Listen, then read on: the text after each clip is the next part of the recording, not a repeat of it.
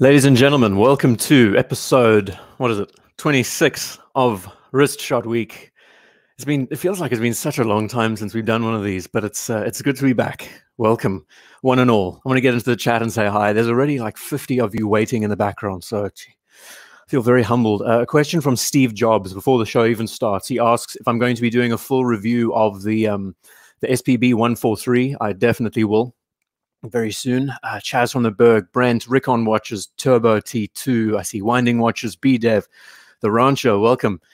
Thomas Burnett, Matthew, Dear Artifact, BDev, Philip Savage, Mark P. There's so many. Dr. Bob, Eric Bell. We can talk about Eric Bell in a second. He's had a bit of a horrifying experience over the course of this week.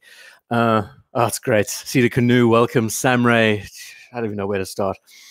Okay, let's first thing before we even get started, we've got the OG logo up. Thought that'd be a nice change of pace. I've got a cool little image that we can play on repeat for a while as I get into the chat and say hi to you all.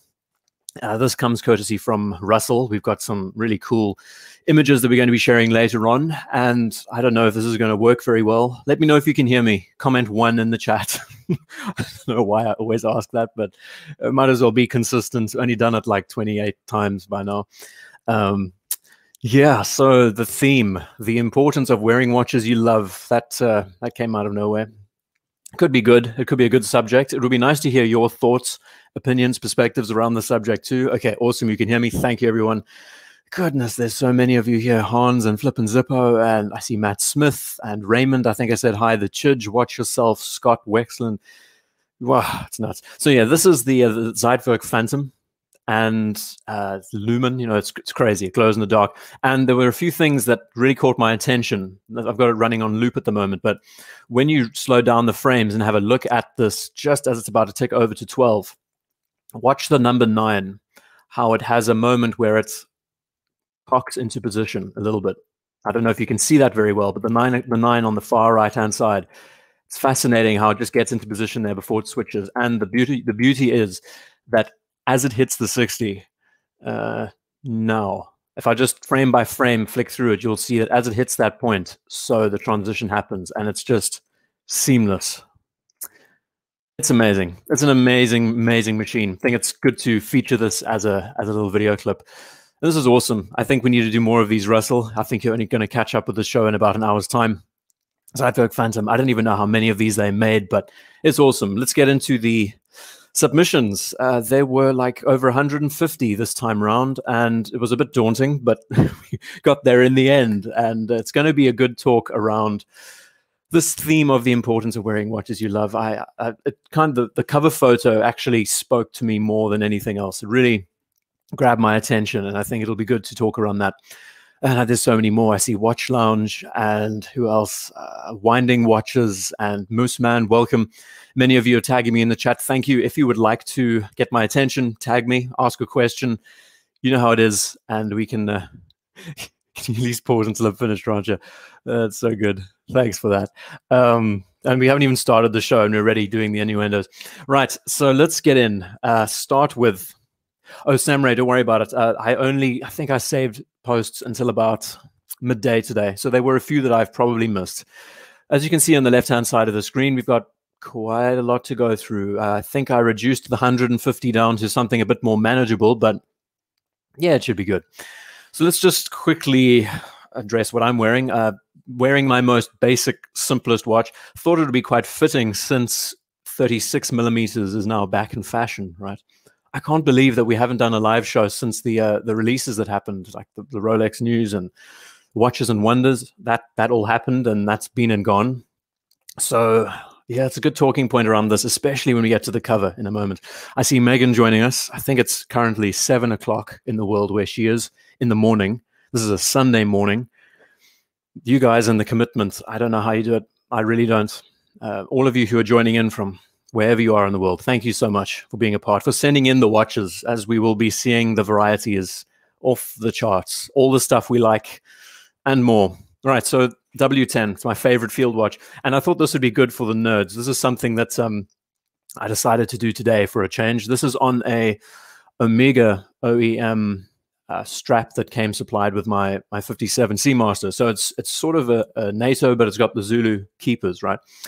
So you notice that it's just a normal wearing field watch until you turn it around and you see that it's doesn't have a tang like you would expect, tang and buckle system. And that's because I've fitted a deployant to it. I thought, wouldn't it be nice to see a deployant on a NATO strap? Would it work? I don't know. Let's give it a test. And it did. And it's actually damn cool. It fits so well. And it's, if you're someone who's really retentive when it comes to worrying about your watches falling off your wrist, one of the spring bars breaking and the watch coming loose, the whole idea of the NATO being a more secure way of wearing your watches, with the deployant, you'd never have to worry about the security. The beauty of this is that it has a flathead screw that locks in place. So this thing's not going anywhere. It's all screwed in, the whole system. So that's pretty cool. I thought that was quite a funny thing for all of us to get into. This is like serious nerdery, just when you're waking up. And I should also say that I woke up a couple of minutes ago. I kind of slept in a bit this evening. And what's on the table, what's going to be drinked today is the standard, the old faithful Glenmorangie original. That's going to be good. Got the coffee, got everything in line.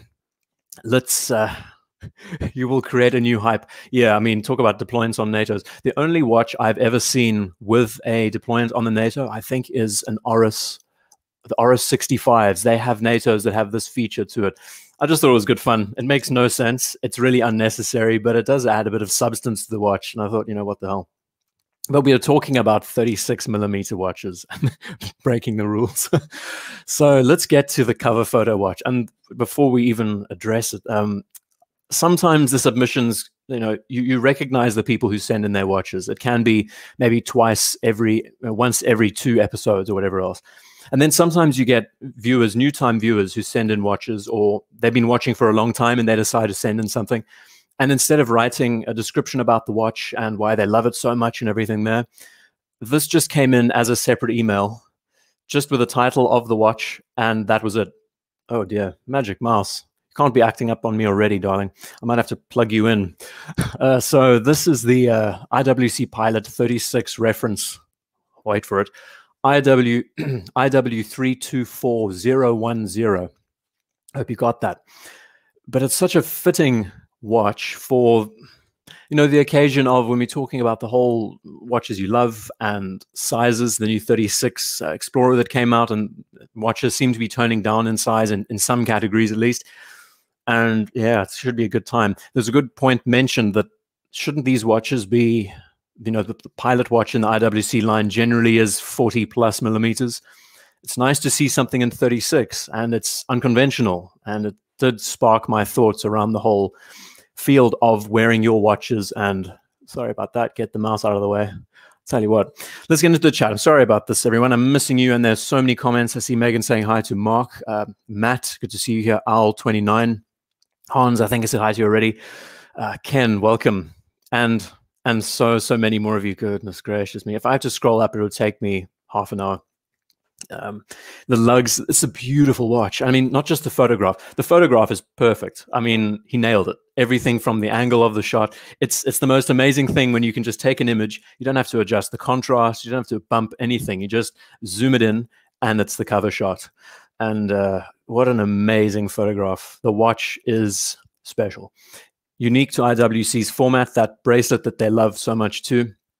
The proportions are just excellent. And this is something that I think many people are ignoring when we talk about wearing watches you love.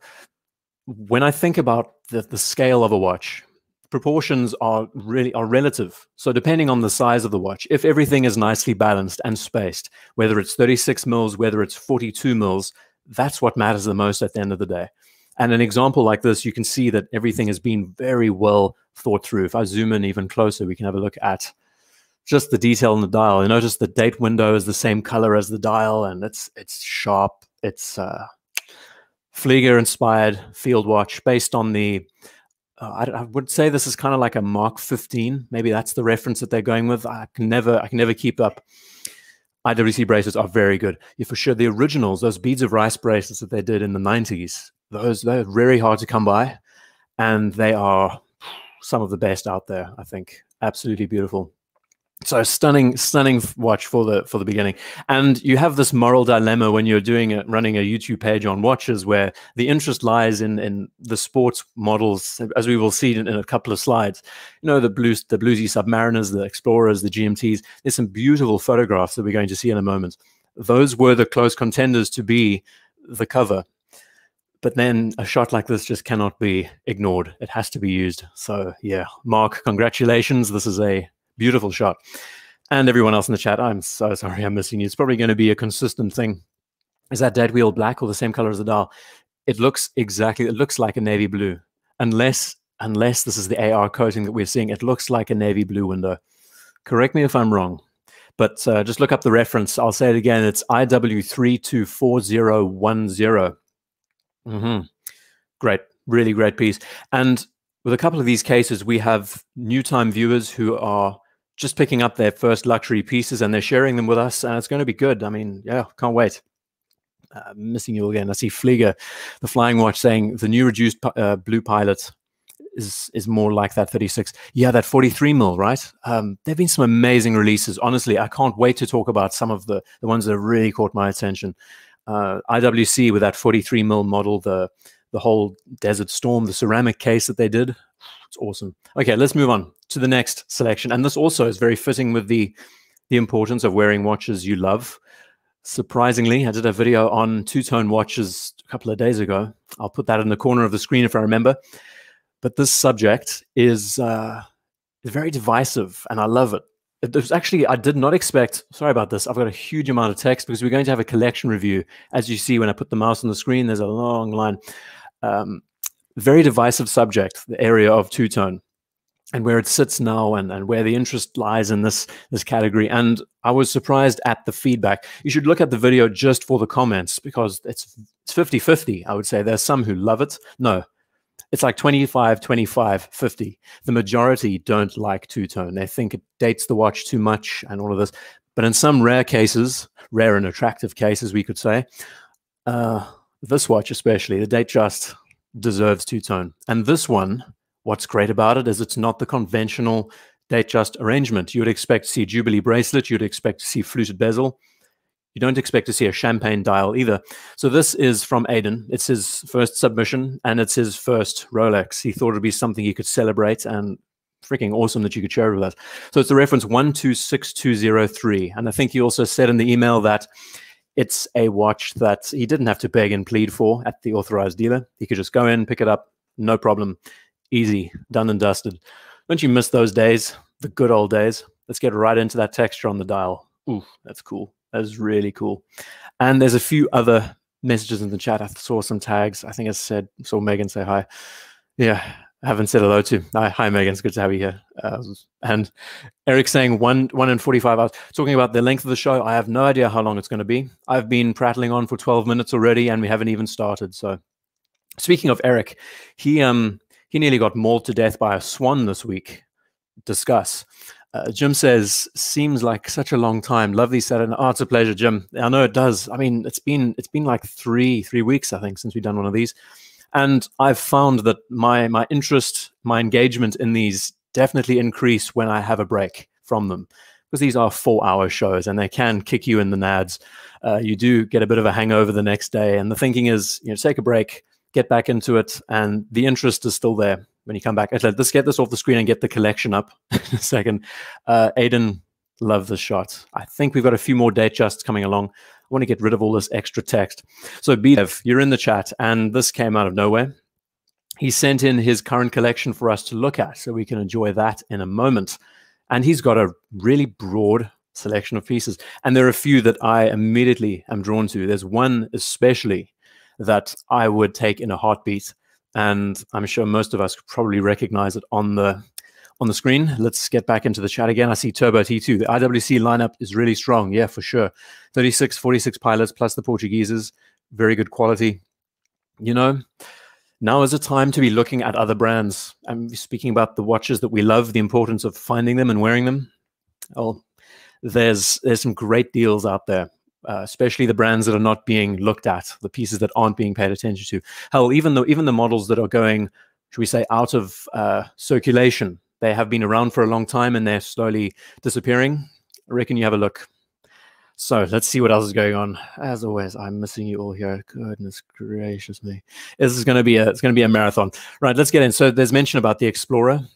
The one watch that I absolutely adore is this Hanhart, and I think it's the 417. That's the reference. Let me just read the description of all notes. Yeah, it is. It's the 417 SE or something. I don't know, special edition. So we've got a Glycine Emin, we've got a Hanhart, we've got a Monaco, I think it's a caliber 12. We've got an Explorer 36. This is the solid end links. I'm guessing it's the last run, 114270. We've got a Hamilton khaki with a date, very nice. Tudor Black Bay 58. Zinn chronograph. I'm not even going to try and guess that. I'll definitely get the description up in a second. This is a 104. Zinn 104 on bracelet. We've got a what's it, a turtle? I just call it a turtle. Damasco diver, Damasco D something. I can never get that one right. Casio something diver, and a Wenger diver, and another Casio. So I'll get the descriptions up. But of these watches in the selection, if I had to choose three, there's some very good pieces to look at. So what did I get wrong? The Zinn 303. So I'm guessing that's the one on the far right. Casio F-108WH. Oh my goodness. Casio Duro Damasco D sub 2. Wow, I was kind of close. And it's the SRP 779 for the Seiko. Interesting collection, very broad. And you can see that his tastes all over the place, which is nice. It's nice to have variety and variance in that set. Right on. Shaitan says, best retirement watch, Portuguesa. We're getting in strong. I've got to get some more coffee in me, I think. You should have seen me downing the first coffee before the show. It was like I was going down it through a protein shake. Kid you not, I woke up like half an hour before the show started, and it's a bit weird. Suddenly thinking, okay, you've got to talk about watches now. Turn your brain on. With Zinn, I'm really curious how scratch resistant the Tegumenta steel is. Brent, as far as I know, it is exceptional. I've heard claims that you can quite literally take your keys and just scrape the case as much as you want, but not all of them are tegumented steel, if I'm right. Only a few models within this category, not as far as I know.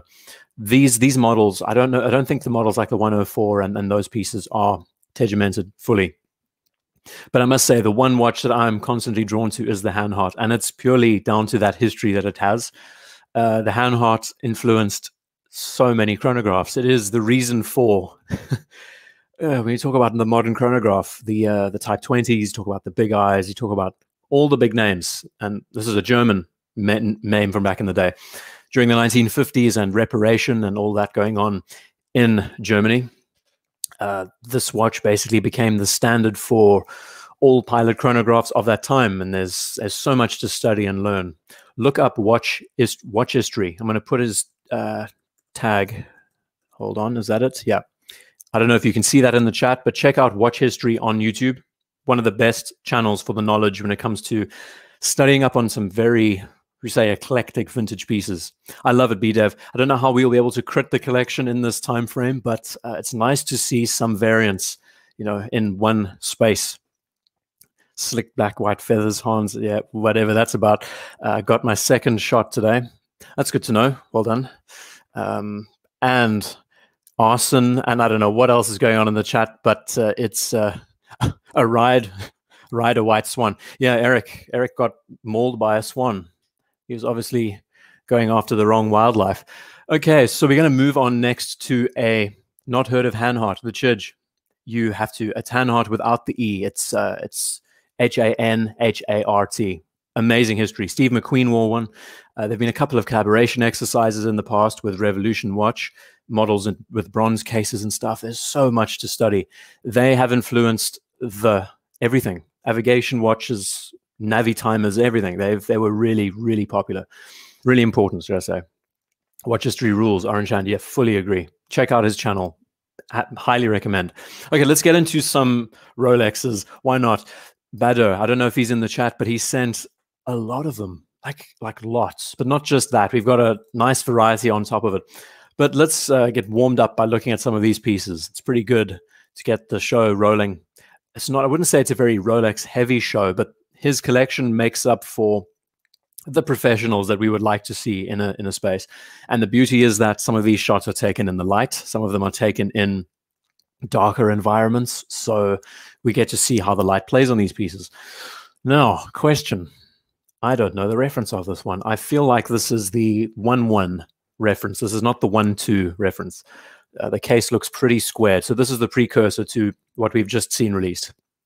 But the two-tone Submariner, again, we're chatting about the whole dilemma around two-tone watches in general and where they sit today. And we think about the Explorer 36 now in two-tone, and what are these brands thinking about? And so it goes. It's an ever-evolving thing. It feels, I mean, especially this watch, it does ride this line of being something that is almost eternal within the Rolex catalog. And you would expect when they brought out the new series of Submariners that they would possibly remove this watch from their catalog. But, you know, since the 80s, it's been around and it still is just as timeless. It's pretty incredible how they can have, you know, the very standard Submariners and then have a watch like this that looks the total opposite in comparison, you know? Okay, Glenlivet going down the hatch. Glenmorangie, sorry. I can't get my whiskey names wrong. All right, love the blue bezel on the sub. It's awesome. And there's another great shot straight after it where we can see it in a bit less of a direct light, where it goes a bit flatter.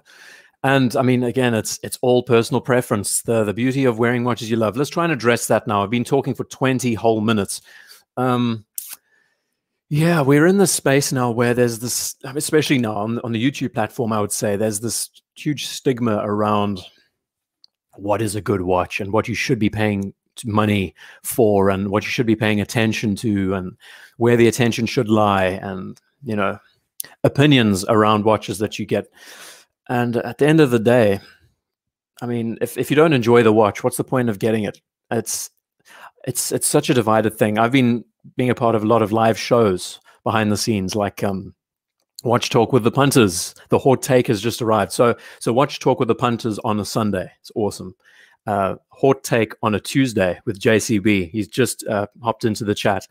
And then on Friday, Bobby Legs. Friday at like 2 in the morning, UK time. And we've been having a lot of these talks around existential crises and how, you know, public opinion sways our attention with watches and all of that. And yeah, at the end of the day, you will eventually, when it comes to collecting, you will eventually find your footing and the watches that you love and enjoy. And I think this journey should not be something that really should be dictated to you by the majority. You really need to think long and hard about what speaks to you and what watches work. And in the cases of two-tone, I think that's a very useful area there. Okay, missing you all here. What's going on? Goodness gracious. Chi-Town, you got it right. Okay, awesome. Thanks, Mark. So it is a 11613. Don't worry though, we're not stopping here. We've got a few more to have a look at. Let's check out. Okay, let's have a look at the Explorer. my long lost favorite. Isn't it?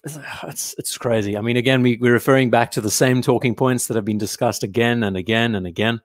But I haven't spoken to anyone through a live show since Watches and Wonders and the discontinuation of this model, and have my opinions changed on this watch now that it's gone. And the prices of these things on the secondary market is just ridiculous, man. It's hilarious. It is truly hilarious. They're great watches. Can't go wrong with them. Absolutely can't. But the demand for pieces, just it's entertaining to watch, I would say, sitting back and listening to the feedback and everything there. Okay. Matt's saying, I agree. It's a personal journey. Yeah, it is. And here's an example of a watch that I tried my hardest to love. The 36 mil I'm looking forward to experience one day, but this one, after months, I mean, I had it for like 7 months or something. No, it wasn't. It was like 4 or 5 months at least, and it just didn't gel. There was just something about it that didn't sit. And it's the weirdest thing, having, you know, preaching how great these watches are, and they are superb. But then at the end of the day, if it doesn't speak to you, don't wear it. Unless you shouldn't be doing this for clout factor, I think, at the end of the day. That's the summary. Never let anyone change your mind, Hans. Yeah, we're getting really deep. We're only 20 minutes in. How's that? How much are these selling for now? BS asks. I think I've heard they're going for like 11K, I think this is US dollars, 11,000 or something daft. It's unbelievable. I mean, this is an Oyster Perpetual with a different dial and a fancier clasp. That's about it. It's crazy. Let's move on to another. Megan's asking what's on everyone's wrists. That's a good question. I should do that. We should have a separate segment. Let's have a look at a Pepsi GMT. This is a beautiful shot taken in the back of the taxi. And we can see this is probably the Gen 1 of the Pepsi GMT, judging by the bezel. Okay. So let's see what else is going on in the chat. Sorry, I missed you a second ago. There was a question. There was some good points. I think George asked a question saying, I wonder if a lot of people who have bought Rolex for supposed investments are going to look back in 10 years and wish they'd bought something. I mean, that's it, George. We're in this time where, especially on platforms like these, where there's a larger community base and people are guiding each other in a certain direction and in a way influencing demand at the same time, which is also pretty fascinating as a case study.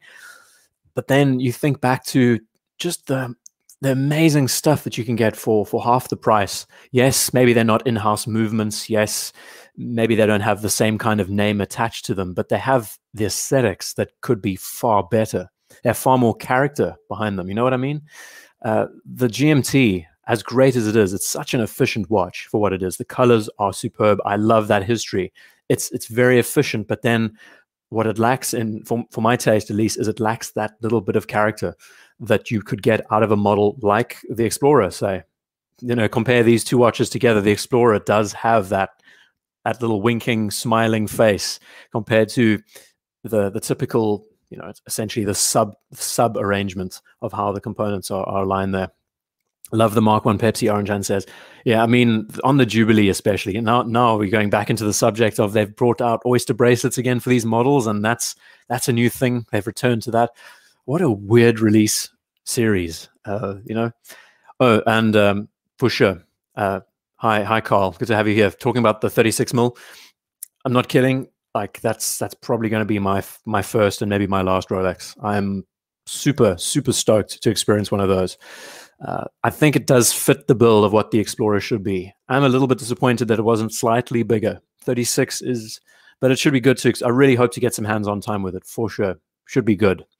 Gotta love it. And Mark was wearing a 214270. Awesome.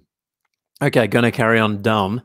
Some more watches. Okay, this is a completely different category, but this was very much driven by. Actually, let's talk about G-Shock for a second. We all have, actually, I shouldn't just say we all have been looking at G-Shock quite differently over the last, how long? Year and a half. The interest has just skyrocketed. Models like the Casio Oak, right? They've gone all over the place. And we're so interested in the idea of watches that you can just wear and enjoy. And the beauty is that they are affordable, they're fun, they can be worn everywhere. There's no need to damage your prettier pieces. And now we move into another category where this is the John Mayer edition that was released in partnership with Hodinkee and Casio, and they've got like 6 multiplications of how many people were involved. And there was quite a touching story around this watch being inspired by his original instruments that he used to play as a kid, I think, if I remember that right. Now we're in this zone where there's so much demand for G-Shock. I made a joke earlier today with one of our mutual friends of the channel that in 2030 we'll be seeing waiting lists for G-Shocks. They'll be trading over retail. I don't know, man. The way these things go.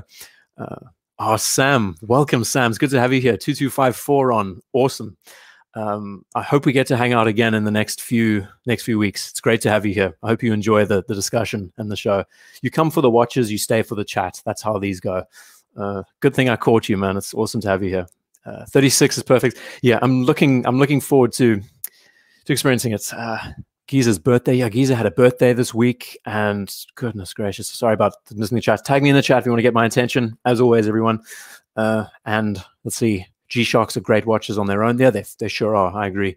This is a very nice color palette. For all the mocking that this got, being another limited edition and a collaboration and everything, I think that gray tone, it's awesome. The gray Casio Oak is one that I've been looking at a lot. And it's very interesting how the attention goes in different directions. I don't know if it's social media driven. I don't know if it's just a community-based thing or it's just word getting out a bit more. But it's It's awesome. Frogman models trade way over retail. Yeah, Eric, the Frogmen are very popular, right? And the Mudmen as well. And I think it's also amazing what they offer when you talk about, all the different features, the chronographs, GMTs, altimeters, thermometers, all of it. Okay, let's keep on rolling. Another shot of the Explorer in direct light. And Sam is now in the chat. I can address him directly. We were chatting about this, I borrowed his Explorer for the review, and he told me, without me realizing, you look at this photo and you think that it's a matte dial, but these are actually gloss dials. And what happens is it's to do with like light diffusion of some kind, how it works through the crystal. But this is in fact a gloss dial that looks, to the naked eye, looks matte, unless you're holding it in a very specific direction, which is pretty fascinating. And I think many people are very happy that they own the 39mm. I didn't mention that a second ago. The 39mm now has, I think, a greater fan base. Oops, come back. This was awesome. I don't know if this is an Everest strap or it looks like it might be aftermarket. I don't know, but I love the integrated end link there with the rubber. Yeah, it's cool. The Explorer you can't go wrong with. I mean, as a fun everyday wearer, it's great. Haven't sold it yet. No, Sam, keep it. I think now, as we discussed, the story behind the watch and it being, this piece that you picked up and one that you're just going to keep wearing, I think you should enjoy it. Fits your wrist perfectly too, man. I mean, how can you not? Watching the wrist now. I mean, that's the thing. It's such an interesting watch in the sense of it being just such a easy to grab and go and very egalitarian across the board, where no matter where you are in this category of watch collecting, the Explorer is just such a good one to have. It's another supplementary piece that adds to the collection, and it's rock and roll, as Al says. Okay, hitting the coffee, and got a few more cool pieces to have a look at. I just love this arrangement on the rubber strap. It's a nice placement. James Duffy saying 39mm OP owners felt the same way last year. Yeah, I mean, what a stunning pair of watches those were. The white dial 39 OP. And it wasn't even white. It had like this creamy, champagne-y color to it. It was awesome. Yeah, it's great. Okay, we're going to go in a different direction now. He did send in a few more. This is all from the same guy, by the way. Bado, thank you so much for sending these to us. First Omega in space. This is, probably my favorite Speedmaster. Maybe I'm a bit biased, but all the little quirks, the straight lugs, the alpha hands, the way the only downside is that the hands are polished and reflective in some lights. But it just captures the original Speedmaster. You have the applied logo there, and I don't think we don't have any modern. We've got the whole series of Snoopy Speedmasters to go through in a second, and a 321, but we don't have the modern 3861 caliber that's just come out on the show, I don't think, if I remember right. But it's awesome.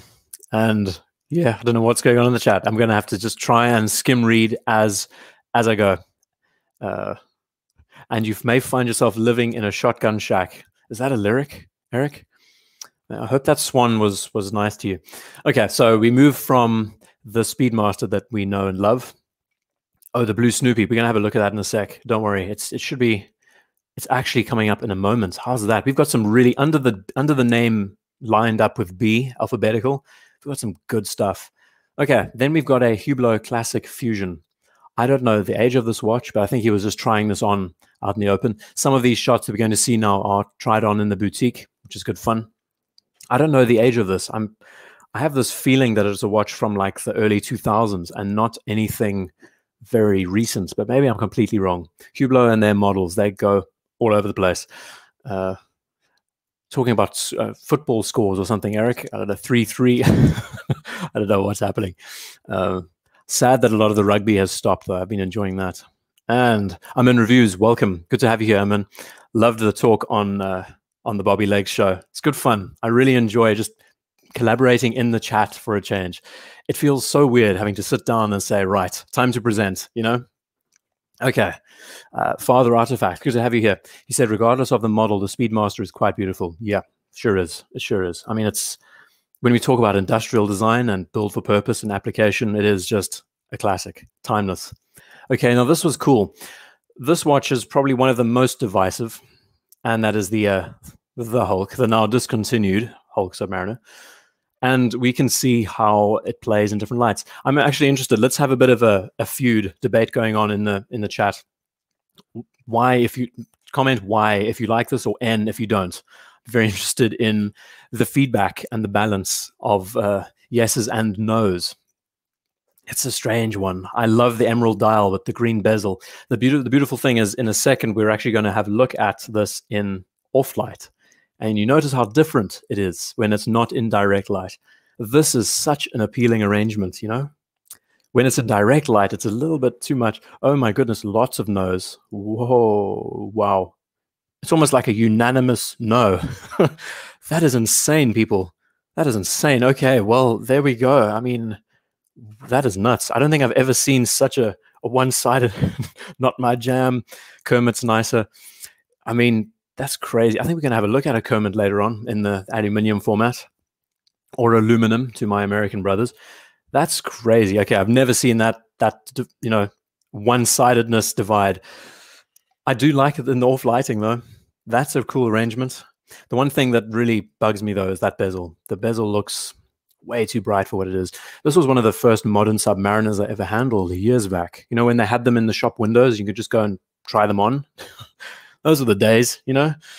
I prefer my Alpinist. Talk about green. And the idea of green watches, that was lots of memes and jokes going around on social this past week, that industry is now just shoving green watches down our throats. And you see it everywhere. I mean, all the new releases from, you know, brands, just nuts. I think JLC and IWC, and I can't even name all of them. There were lots though. It was like the majority of colors chosen. Yeah, so say insane, correction, Dan. BDev says, last night Bobby Legs show got a little out of hand, but it was fun. Turned into edgy Canadian night. And all of that went over my head, BDev, because as you know, as most probably know, I'm from South Africa. It's a little bit out of touch with the rest of the world. So I wasn't getting the Canadian jokes very much, but I do know Neil Young is from Canada, and he's pretty cool. I learned a lot of his stuff. Bezel is just too much like a Crayola crayon. Flat color. I mean, Turbo, the thing is, another thing to point out is that these are one of the first colored bezels that they ever put on these watches in ceramic, if I remember right. And you know, the process of getting the color right, I would feel to be a bit easier than what they seem to word it as. Apparently the process is like 15 stages. It's not that complicated to do what they do, but you know, to each their own. This watch has been discontinued. The bezels still remain though. Most green watches don't look like toys though, Megan says. And it is down to the color, I think. The whole, when it's a darker shade, when it's olive drab, when it's emerald, then it really moves it into a different category altogether. You know, we can talk about it for days, but there's some more cool stuff coming up. Let's have a look at the Odysseus. Why not? This is tested at the boutique.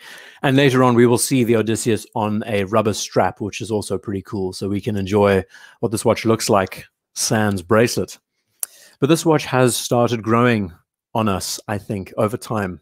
The weed just. Yeah, that was good. Thanks, Megan.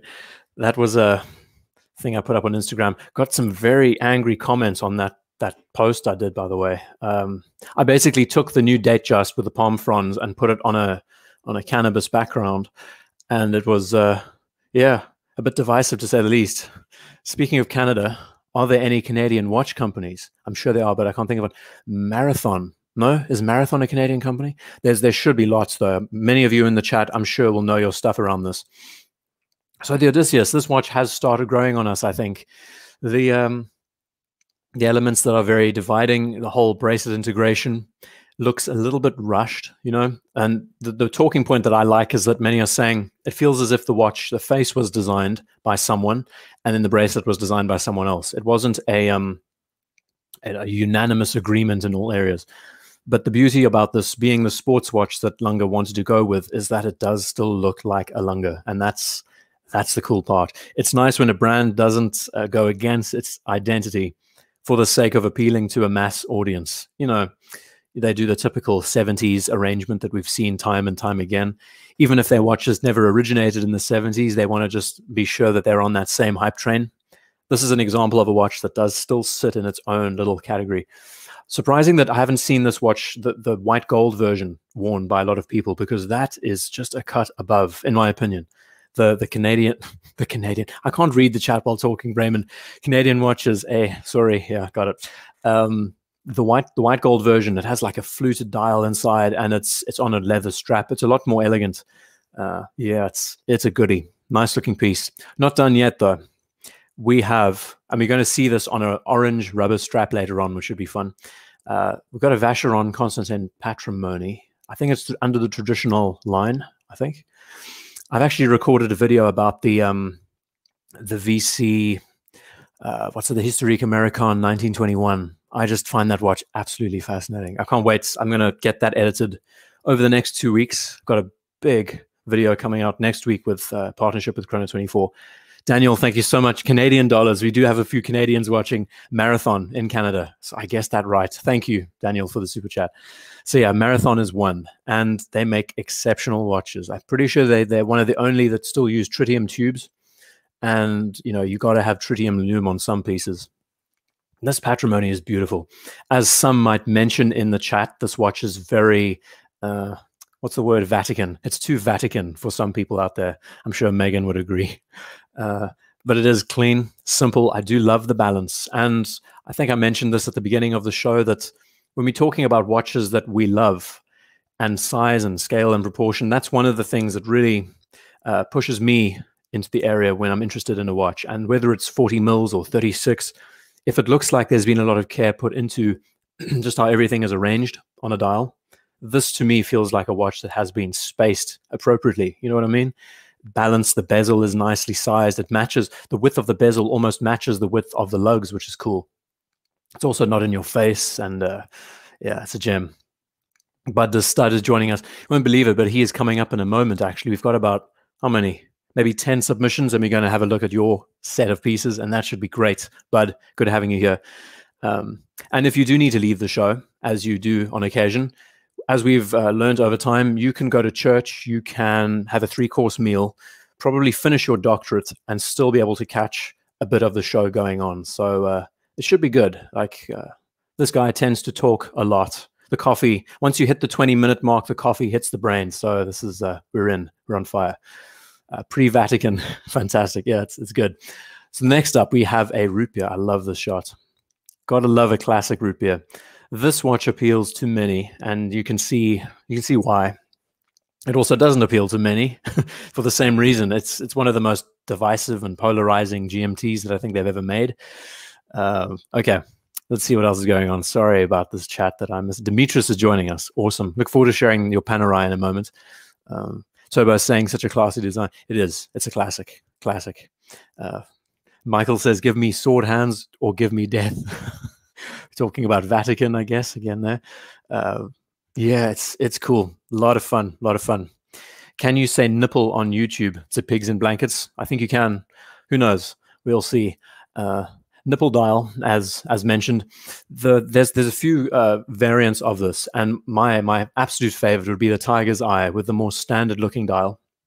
The nipple arrangement and the matte finish does age this piece a lot, and I just find it so like cool and comical how they divided up the caramel and the custard arrangement on the. It's so funky. It's also two-tone, which is another very divisive subject that we love. Chaz from the Berg, watching on the road. I did see your comment earlier. Have a safe trip. We're going to be jumping to your Grand Seiko in a second, and it's a stunning watch. It's a Prospex. I've never seen one before. It's a Prospex GMT or something. Chaz, thank you. Really, have a great drive. I hope it's not too long of a journey. We do have a few more. This is from the same guy. We've still not done. Bado sends in a vintage date just, getting a bit more down to earth with a classic. Engine turned bezel. You don't see that very much today. And it's yeah, it's a dream. Hitting the Glenmorangie again. Great having you here, Tim. We have a lot on display. I don't know how long this. It's 43 minutes, and okay, I'm gonna have to space out some of these, or I don't know. This might end up being the longest marathon of all time. What does that mean? 4.5 hours. So we're back to 36 again. We'll see this as an ongoing theme as the show continues. The 36s are coming out of the cupboards. You know, people are finding them in their drawers and bringing them out again. They are a revival. What year, Samurai? I do not know. I would imagine it's probably early 90s, maybe late 80s. Someone help me out. I feel like this could be an early 90s piece. Does it fall under that? What is the reference? I can't think of references off the top of my head. I'm not in the mode.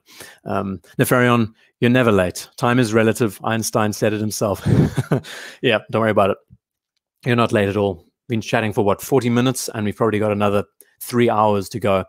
Awesome looking piece though. 36 mil is the new 44, Samurai says. And welcome, Chili Badger. And James Duffy says the date just looks best in traditional 36. It is. Just, I mean, it's the typical format. I think the way this is arranged too, with the bezel, semi-fluting, engine-turning, Jubilee bracelet, it's the stuff of legends. Oh, and thank you, Raymond. It's the 16. I was going to say 1601, but the 3 is the add-on, so it's a 5-digit 16013. Thank you for that, Raymond. Okay, going to hop to the next piece, the Yachtmaster. This one I've had some quite extended hands-on time with, and many do feel that this watch is one of the most underrated in the catalog. I have to agree. It does ride this line of dressiness quite well. And yeah, I had a good time. I had my Seamaster on that day, and I got to see this watch and get some good hands-on time with it. I must say, it's very shiny. That's one thing that stood out to me a lot. The polished lugs and the polished centerlinks do make it a different animal to what you would expect. You see this arrangement and you think Submariner, you think GMT, but then when you get it in the metal, you notice just how reflective everything is. Plus the dial glows, or should I say, shines in the light. And the white gold insert is just awesome. I think this really is something that they need to continue. And there's a few micro brands we're actually going to see later with the same arrangement of, what would you call it? Not embossed. No, you say embossed. An embossed bezel like this arrangement. So this is in direct light, and I think this is in off light. This is in more of a natural setting that you'd expect to see it. But I think what they nailed here especially is the graphite and the baby blue. It's very interesting. It's something that you would expect from a Tudor, not a Rolex anymore. You know what I mean? So a good looking piece. And Megan says, love micro brands. I think the one we're going to have a look at comes from Raymond, and it's a Formex Reef, I think is the reference. And it's pretty much based on this kind of aesthetic. But there's some very nice features. It comes with micro adjustments on the bracelets, easy to attach straps and everything there. So we will definitely, there are a few micro brands that we will be featuring, I'm pretty sure. So Bado sent in a lot of these pieces, a lot. But we've had a good time just browsing through a broad selection of Rolex pieces, getting the releases off our chest.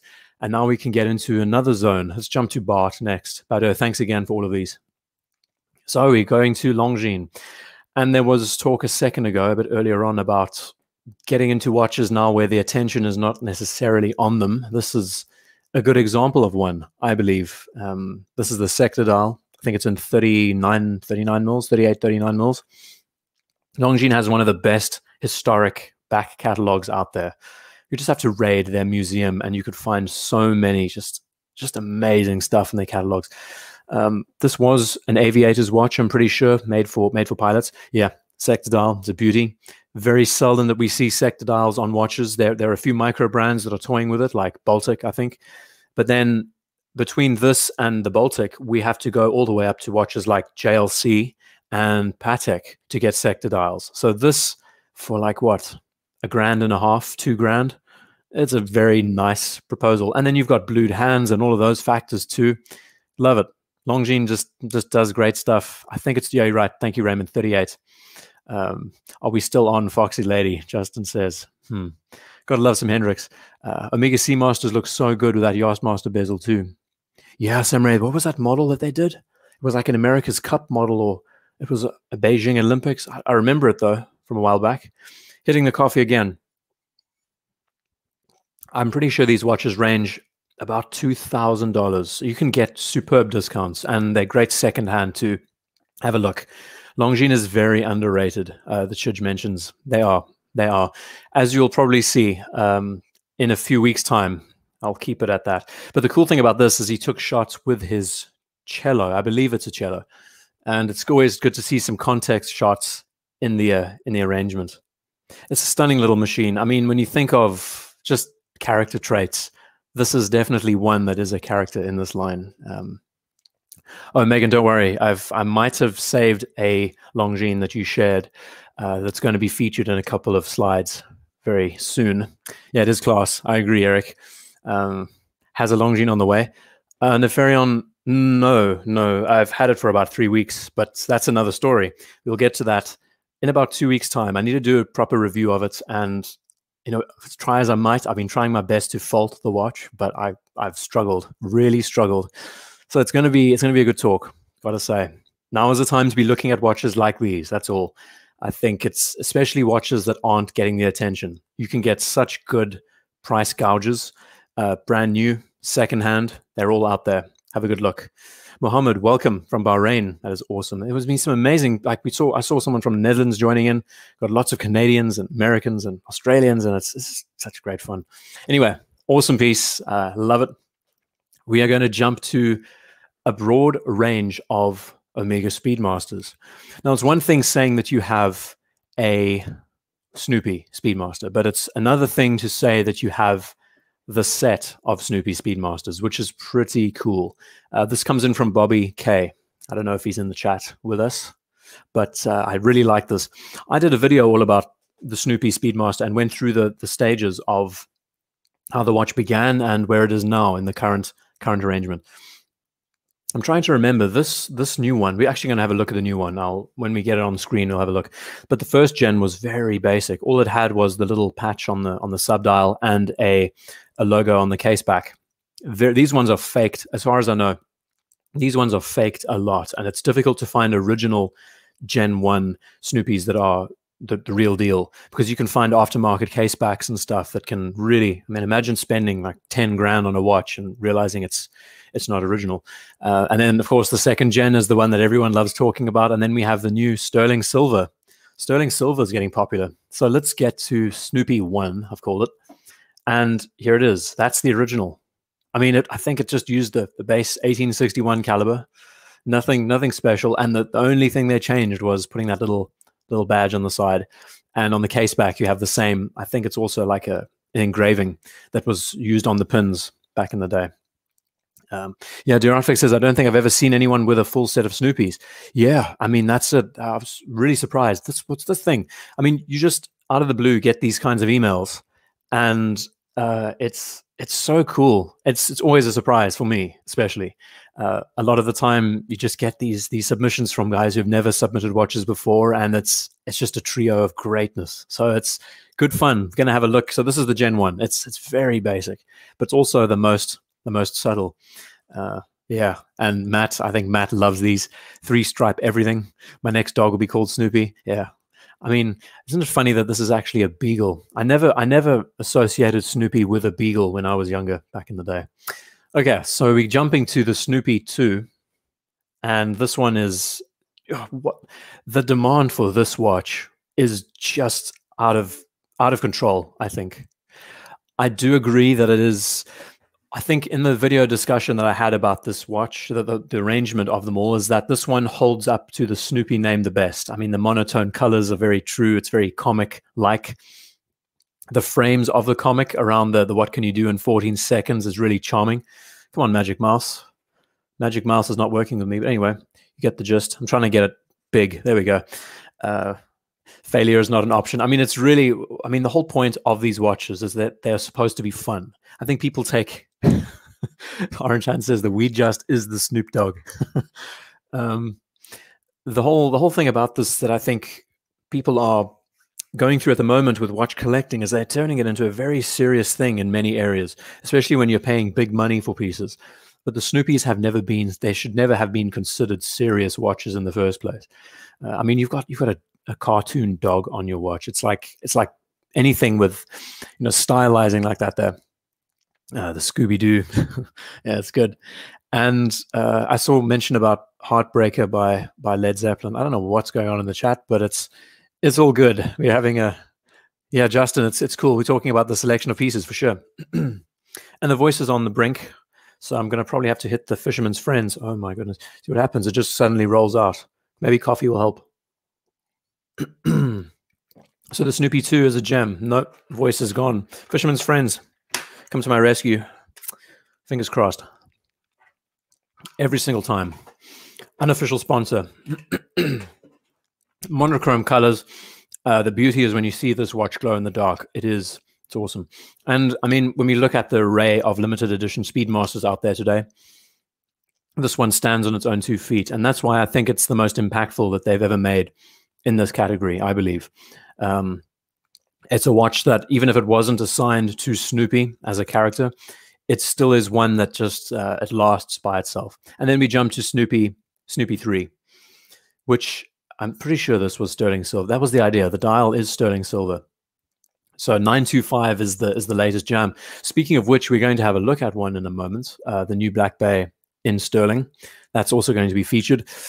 Yeah. So of course, the beauty of this watch is the case back and seeing how the Snoopy little shuttle, the Apollo shuttle, revolves around the dial. That's very charming. And it's a nice use of the new coaxial movement. I think this was one of the first 3861s that they introduced with this piece. And I think it's a ceramic bezel. Don't quote me. Great colors. Maybe it's a bit cliche having the navy and the white, but then it does have this panda aesthetic. I do like how they've done like a reverse negative for the 50th anniversary on here. It's pretty subtle for what it is. Yeah, talking about 925s now. 925s.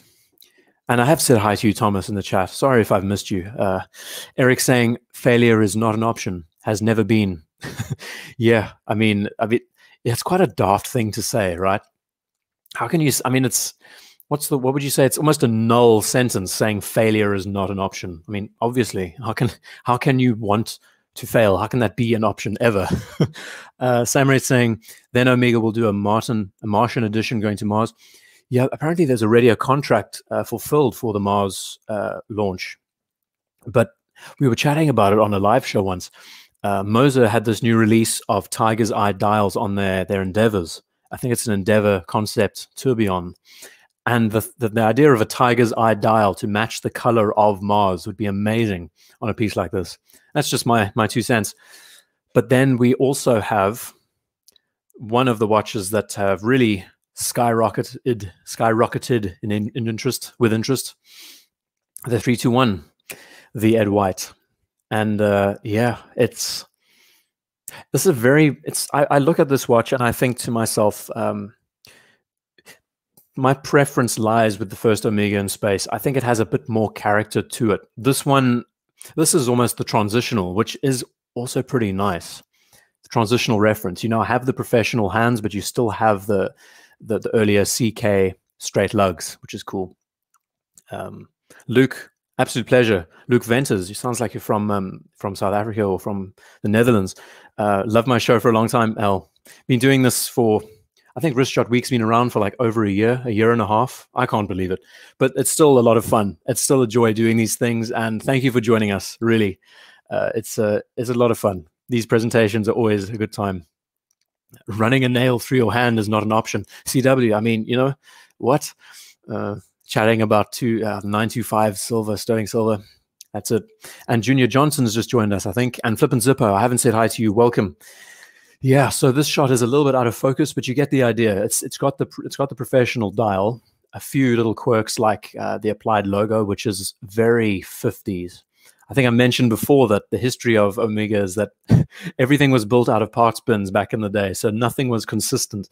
And their logos, especially, they have like, on some of these models, I think this one too, probably has about 5 different logos because everything was out of a different factory. So the crown guard, the crystal would have a different logo, the dial, case back, bracelet, you know what I mean? And you can't talk about the 321 without featuring the 321, so we've got a nice little column wheel to enjoy. It is a column. Yes, it is a column wheel. Got to get my movement history back. Bud the Stud is up next, and we're going to see quite a pair of watches. Look at that movement. Why can't more brands share casebacks, share open sapphire casebacks? I think of all the things that Omega did with their new professional lines with the 3861s, I wish an open caseback was standard. or something that you could opt to have on the watch when you bought it. Wouldn't that be cool? You just say, you know, before you get the watch out, the technician asks, do you want the case back open or closed?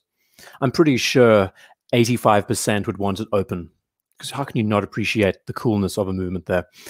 Excellent parts bin. Yeah, parts bin specials. I mean, that's the thing. Even these models, they weren't made in-house. They were very much assembled from bits and pieces. Can't wait to get the Father Artifact here on the list, right? And there's lots. I mean, that's the thing now. We're going to the zone where Omega is now very much a brand where there's enough interest that they're having waiting lists. And these watches are taking their time being produced. It does, this watch does make sense, though. I mean, they're putting a lot more effort into the process when producing these new movements. Still, it's a charmer. We've had a good chat around Speedmasters, though. We're going to hop next to a Royal Oak chronograph and a Daytona in one shot. Are you ready? Yeah, guys are still checking out. The movement is awesome. Let me try and get a bit closer for us to have a look. Yeah, it's stunning. And I've been learning a lot about chronograph movements. As far as I know, this is a lateral clutch. And you can tell by this arrangement normally, lateral clutch gears instead of vertical clutch. Vertical clutches are a bit more efficient. Lateral clutches, the one downside is that the teeth can skip when you engage the chronograph movement, but the beauty is that they are a lot more visually appealing. So on a case back, they're much nicer to look at. There's something. There's a bit of history about lateral and vertical clutches for you. If you're still awake, welcome. Good to have you here still. Jumping to Bud to Stud next. Jim said, this guy's voice is so soothing. Jim, I can't believe you said that. Thank you. That's very flattering. But honestly, I don't like the sound of my voice. Isn't that the case with most of us, that we never appreciate? It's so awkward actually doing voiceovers, recording for videos and having to listen to yourself over and over again. I still struggle with listening to myself speak, even after doing this for however many years. It's the weirdest thing, but you know. Jumping to Bud to Stud next, we are going to have the dulcet tones. Exactly, Justin. Thank you. Bud to Stud, let's have a look. Now, this guy likes his heavy hitters. I don't know if he's still in the chat with us, but I find this, especially the Daytona, the green dial and the yellow gold is nuts. What a cool pairing, eh? I mean, when do you get to see this in one photograph? I love it. It's just, they're so different.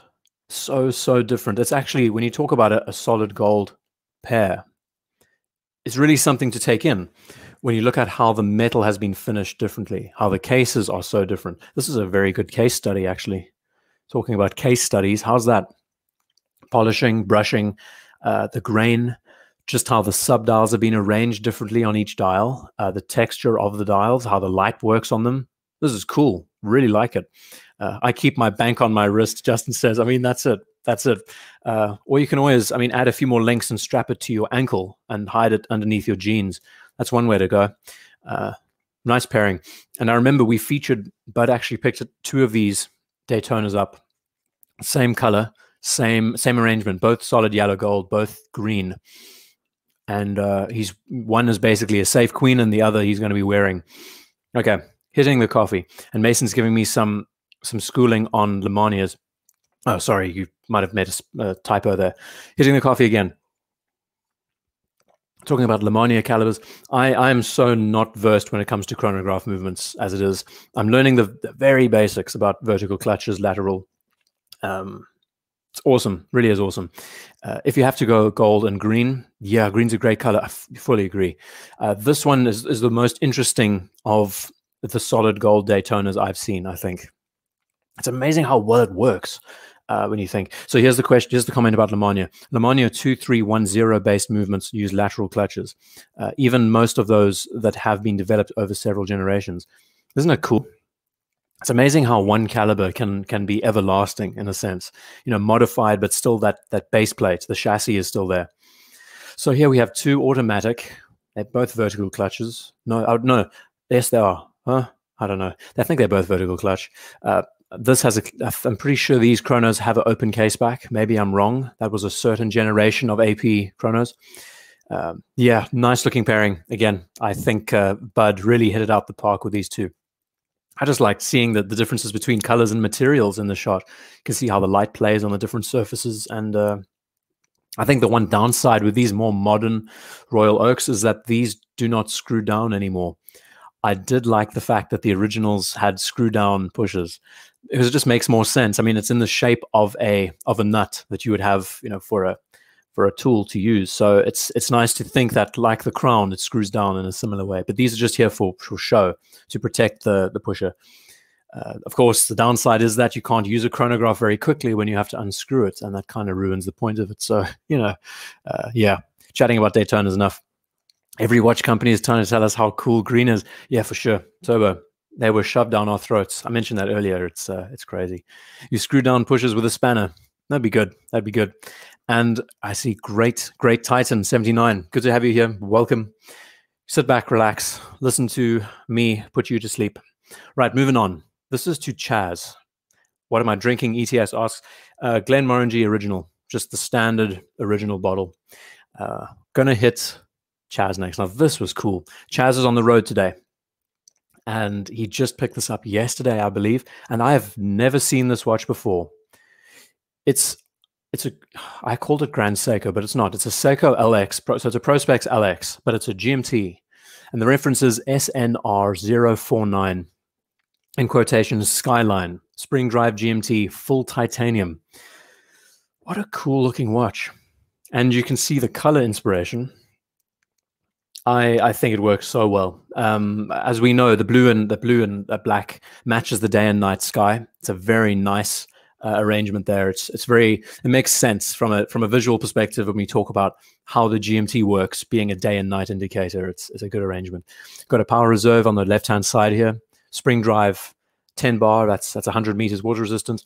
Pretty sure it's a sapphire capped bezel. And he sends in a few shots so we can enjoy it. Is this the first Seiko that we're featuring? I think it might be. Pretty awesome. It is a sapphire. I think it is. I think it is a sapphire cap. And mentioning nice cuff, looks cool, right? Really cool. This is like very Hendrixian, Love it. Jack Daniels downed in ice cold Diet Coke. Goodness gracious, you guys are going nuts today. Should do some Jaeger shots or something later on too. Why not? Talking about thickness. Yeah, that's it. Thickness of Seiko. I mean, most watches today. I've been those new Breitlings. I don't know if you saw the new Breitling premieres that were launched, but what was the thickness of that split time that they did? It was like 15 mils. You think, how can you make such thick watches for such basic applications, Anyway, let's have a look at some more arrangements. We get some good macro shots to appreciate here. What a cool pickup, though. I mean, you have the typical Seiko traits. The nice thing about Prospex, especially when you start getting into these categories, not a bad looking Seiko. Megan says, even Megan agrees. I mean, that says something, ladies and gentlemen.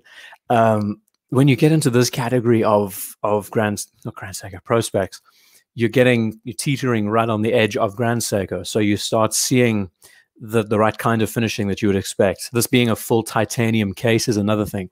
I'm pretty sure it shares the same movements that we would be seeing with Grand Seiko. So in many ways, you're getting a Grand Seiko for the price of a Prospex, if that makes any sense. Got some thickness. Yeah, sure does. And we got some more shots to look at. I think there are many redeeming features around this watch. The integrated crown guard around the case there. How the crown is offset is nice. The date window is framed, but also matches the color of the dial.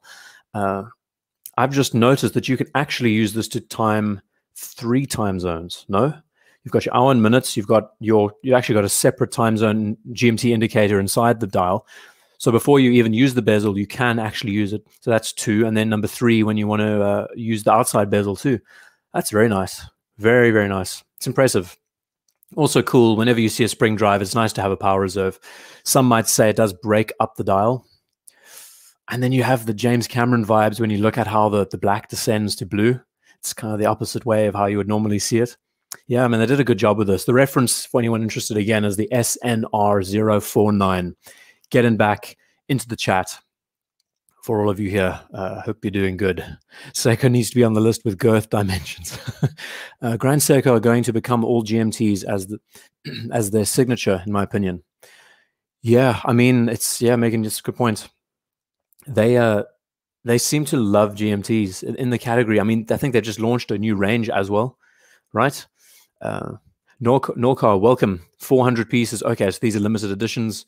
Goodness gracious. I mean, I'm so behind.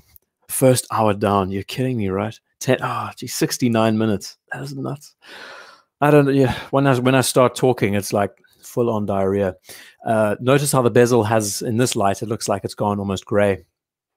Yeah, it's pretty charming. Gotta say, it's a very functional, focused model. This is where we start questioning. I mean, when I think Grand Seiko, I think more along the elegance line. I think of like the birch model, the birch ply, I think it's called. We're actually going to have a look at one just now, the birch dial, the latest snowflake replacement, you know? This is when you start getting into that. This is not Grand Seiko, but you get into that more professional area. That's where they seem to be sitting, where they're struggling with their identity around how do we market this as a professional watch in the Seiko camp, but then how do we do the same in the Grand Seiko camp?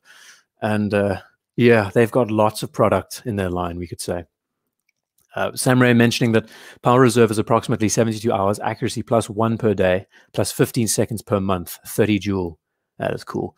Yeah, Samurai, we're going to have a look at a birch dial later on. Actually, it should be coming up pretty soon. There's some awesome pieces and some great, yeah, just trust me, we're going to be going through quite a variety. Chaz, awesome piece. I think this is one of the only Seiko. No, we do have a few prospects later on. But next up, we're going to have a look at a micro brand. And it's a really nice micro brand. Talking about field watches and those, you're going to see something that is pretty special, I think, made in partnership with Matt Haranek. We're going to have a look in a moment. So, listening to podcasts, I noticed continental Europeans pronounce it psycho. Really? Really? Yeah, well, I hope I'm pronouncing it right. I try my best to get the pronunciations. Again, I'm out of Africa, so I do, you know, I learned a bit of Dutch and pretty good with second languages sometimes, but, you know, pronunciations, you can always learn a little bit there. Mason saying my Navitime is 15 millimeters thick, but it's well designed, so it sits low on the wrist. Yeah, and that's a very good point. That's a subject that I'll be talking about with the new watch that I picked up. And Megan mentioning, how did you know that, Megan? Did you see the next watch in line? Mataranic, yeah. So I mentioned Mataranic. Okay, let's get a shot of what's the best shot to look. Okay, so this is from Daniel. Daniel, he lives on the Swiss Alps basically. So he is out skiing like virtually twice a day, and he's sent some amazing stuff in the past. I think we've had Explorer 2s from him. We've had 165.025, no, 166.024, which is the date MOD Seamaster, just an absolute gem of a watch. And here we have a micro brand field watch falling under the name Serica. They've got a range of 3 pieces, and this one I will never get right. One's a commando, one's a navigation. This falls under the more, what we would say, it's so what they do, which I find fascinating, is they blend all the different parts that you like out of pieces here. We have broad arrow hand, which is something that we would see from a 50s watch. We have very Hamilton in the way the dial is arranged with 24-hour time. And then the quarters, we see something that's more akin to a Mark 10, Mark 11 IWC. I like it. Very nice. And then we've got some contextual shots, you know, skis and everything there. But of course, let's enjoy the angle. They've done some really good job here. Must say the size is well spaced. Very interesting models. Yeah. Does that look like an Explorer? But just I wouldn't say so. Russell has just joined us. You wouldn't believe, Russell, we featured your video of the Phantom at the beginning of the show. I'll be featuring it again for everyone to enjoy, but that was awesome. We can definitely do more of those in the future. So Megan's mentioning, she knows these watches well. Killer bracelets. They just brought out a new range of bracelets, of course. Where's another good shot? We had Mountain. Oh, that's cool. Yeah, the next shot that we're going to enjoy is going to be great. We'll see that in a sec. But so Megan mentions that different dials. They brought out a series of Bond clip bracelets, if I remember right, sold out of Paris. Top 3 field watches on the market. Yep, private equity. And they use ETA-based movements or equivalent Solitas. I don't know. I think it is a Solita-based, if I remember right. Don't quote me. Really nice color pairing. And of course, what Daniel loves to do is bait us with the most amazing sceneries. Let's get the watch out the way. I mean, oh my God, it's postcard stuff, always. How's that? I must admit, I'm enjoying the fact that, oh, by the way, this is called the Serica Commando. I just realized that's the designation. I must admit, I'm enjoying the fact that the Northern Hemisphere is warming up, at least where I am on the south coast of England. But beautiful presentation. Oh, look at it. It doesn't look real. It looks so good. It's amazing. It's just amazing. Yeah, so great. Great looking piece. Nice to see a field watch used for its application out there in the wild. And I think we've gone through all of these so far. Yeah, Commando and the skis. So next up, we're jumping to Deer Artifact. Really awesome model. You know I love my field watches, and a lot of us here do. Featured the little Smith's Everest at the beginning of the show. What I enjoy the most about this brand in particular is that it's taking nuance from many different sources and combining some of the best aspects together to get a result that is very unconventional. But to the watch enthusiast, you can easily pinpoint where all the parts come from, and that's always well worth looking at. You know, it's a talking point, some character traits that you can appreciate. Great effort, gotta say. Right, brushed bezel is cool. It sure is. Polished flank is also very nice. Think of what this would be like with an Explorer arrangement. Think of the standard Explorer dial with a brushed top to the bezel. It just makes a bit more sense, you know what I mean? Neferion mentioning Commando is a terrible name for a watch. It sure is, gotta say. It's got a lot of stigma to it. I mean, I learned the history behind the name Commando. It might fascinate you. I think Eric Bell actually summed it up for us. Okay, let's get to Deer Artifact. We know Deer Artifact as the gentleman who sends in the best wrist shots. Follow him on Instagram. I think I've plugged him about 15 times in the past. I'm going to do it again at Deer Artifact. Oh dear. The alcohol is obviously working. I can't type. Go onto Instagram, follow him. You will not be disappointed. He has an excellent taste. His photography is off the charts. I think each one of these shots is like 10 megabytes in size. And we can zoom right in and see every single freckle, every single love them. I mean, he's got, when it comes to fashion as well, he knows his stuff. I mean, this is Alpine green, sort of British racing green, but I feel more like this is an Alpine green color that he's matched here. Gilt dial, Black Bay 58. I think nothing will beat the original. As much as the interest goes to the navies and now the sterling silvers and everything there's something about the original that's just, it just works. We need more gilt dial watches. You heard it here first.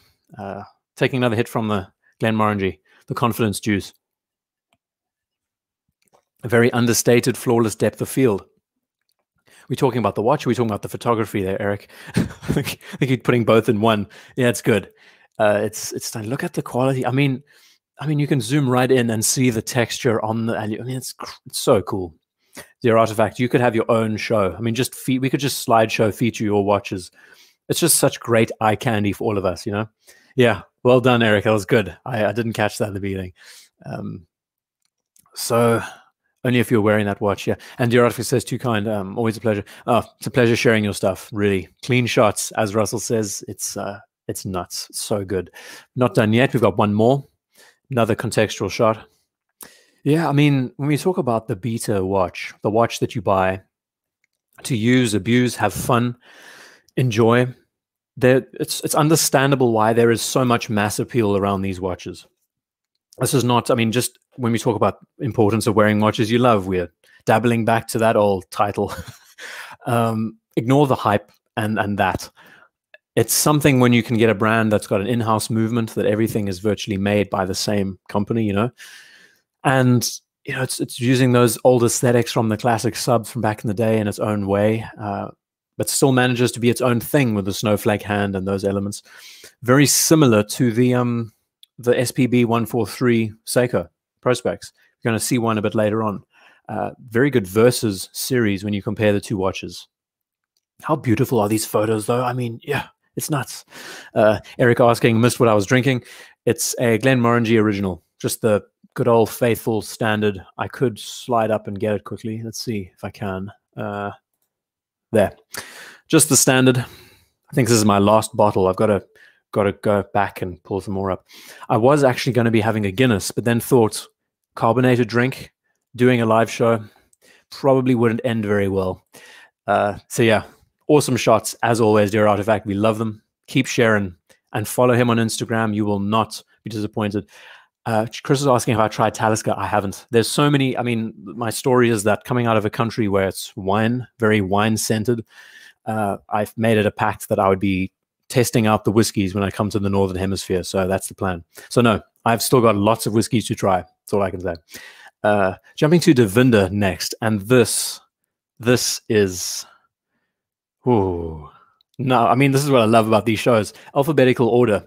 And you go from one watch to another. You go from a Seiko to suddenly a Patek 5396, white gold. On a bracelet. When do you ever see this? Devinder, this one really took me by surprise, I've got to say. Everything, I mean, the 5396 is simply, oh, it's so good. It's such a good watch.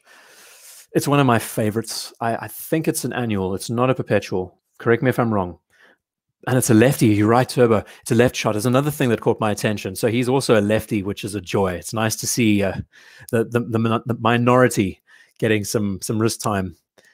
But everything about this watch, the balance, the speaking of which, now this is one of the first Pateks that we're looking at for the show, I think. They had some amazing releases this year. Check out Revolution Watch. Do that right now. Open up a tab and look at Waco's discussion around the Patek releases from Watches and Wonders. Just his wealth of knowledge when it comes to reference numbers and everything there. Do it. There is so much information around these pieces. And they did some good stuff. Like they've just now, for the first time, released a full calendar arrangement in one plane. So you've got the day, date, month, all there in one spot, which is really nice. Of course, the green dial Nautilus is something. We can talk about that. We have feature a few Nautiluses later on. Luke mentioning, I'm in northwestern Montana, Glacier National Park. Okay, what's your email? Love to send some for sure. Luke, my email is in the description of this video. If you go scroll down a little bit, you'll see it's on the second line of the description of the show. But also, if you hit show more, it's all there. My links and all that stuff. So by all means, yeah, this. I don't even know what the color of this dial is. I'm pretty sure it's a dark blue, but I've never seen this configuration with white gold before. Very rare. Megan says, I don't think I'll ever understand Patek. Yeah, I mean, that's the thing. It's very classically focused. But then we look at watches like Breguet. We look at the brand like Breguet, and we do feel a draw to those inspired pieces. It's different strokes. Like the case with anything out there. What I really enjoy about this one in particular, being pretty much the king of Calatravas, I think most of us can agree there, is that balance on the dial. I'm not a fan of the fact that they're white windows. I'd love to see them matched, but I know Patek doesn't do that. But it's so nice seeing everything that's logically arranged. You know, Friday, April 23rd. You got the moon phase. It's just clean, clear. The 24-hour scale is a little bit meh. I mean, when would you need that on a watch? It's a little bit more of a talking point more than anything else. The moon phase is cool, but just the detail. I think the attention to detail is nice. And yeah, as far as an arrangement goes, pretty awesome. Oh, you also sent a movement shot. Oh, cool. Check it out. I have never seen a bracelet like this on this model before. It looks the business. It looks like it's actually secured with a screw at the back there too. And it's a Patek seal, of course. This is post the whole Geneva seal era. Yeah, it looks good. Really nice. You got to admit, the movements are stunning. If you don't like the arrangement of the watch, movement looks beautiful. Okay, lots of things going on in the chat. Blue is so refined. Blue as a color. Isn't it funny how that is now almost going out of fashion? Everyone's looking at green.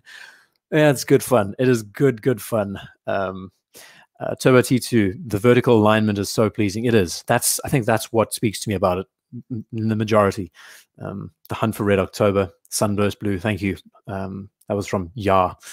Chris Smith, Talisker is more your smoky peaty whiskey. Okay, I've been enjoying Highland Park a lot, so I'm sure I would appreciate it. I'm such a fan of the fruity stuff, though. I love the whiskeys that have the more, orange, banana, mint sort of tastes to them. That's why I've really been latching on to Glenmorangie. I need to get another La Santa, and I need to get the next step, which is the green bottle. What's it called? The green box. I can't remember off the top of my head. I did earlier today. I was talking about it. 5107 King of Hans. It's a great piece. We have featured it a couple of times before, that variant. Gold bracelet with fold over clasp, sapphire. Awesome. Samurai is actually giving us a description of this piece. Let's get further into the movement for you to have a look at while I refer to the comment. Gold bracelet with fold over clasp, sapphire crystal back, water resistant to 30 meters. I mean, this is the epitome, the epitome of a dive watch, wouldn't you say? White gold case, diameter 38.5. Good size, really good size too. I thought it was smaller. Yes, stunning. We're not done yet though. Avert your eyes, ladies and gentlemen, because we are going to be looking at one of the most divisive in the Calatrava category. Now, there's some here who own this watch, Russell. There are others who, I don't know, this is the 6000G. I thought these were the 6006. Correct me if I'm wrong. I'm terrible with references. But this watch, I think, evokes the quality of a casino watch, you know? The way the dial is done is playful, which is very unlike what we normally see, especially in the Calatrava line. This and the Pilot Calatravas are the two of the most bizarre, I think, out there.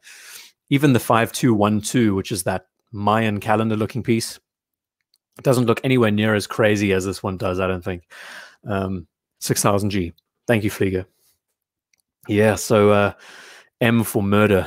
This is Patrick Philippe. Yeah, NorCal. It's a strange monster. Got the moon phase no, sorry, it's not a moon phase. It's a pointed date. I always think of the moon when I see that. So it's a pointed date arrangement. You've got a subdial on the left-hand side, right-hand side. See what happens when you're kind of ambidextrous. You can't tell your left or your right. Nice looking piece, a little bit busy, but it's a cool machine. And I think Devinder wanted to know opinions on this watch. I think he just picked this up too recently. It's a white gold model, not stainless steel. And so it goes, 37.5 mils, as mentioned by Ya. Thank you for that. Yeah, we've had a good look at Patek. It's fun. These shows really do go all over the place. Looks like a 6006. Yeah, I think the 6006 is in steel. No, I'm again. This is so out of my pay grade. Yeah, good fun though. Crazy machine, casino dial arrangement, which is fun, and it's very different to what we normally see. It's not tradition. That's it, Matthew. The Quinta Rubin. That's the next one I need to get onto. Apparently, it's very good, and it's like 43%. 43%.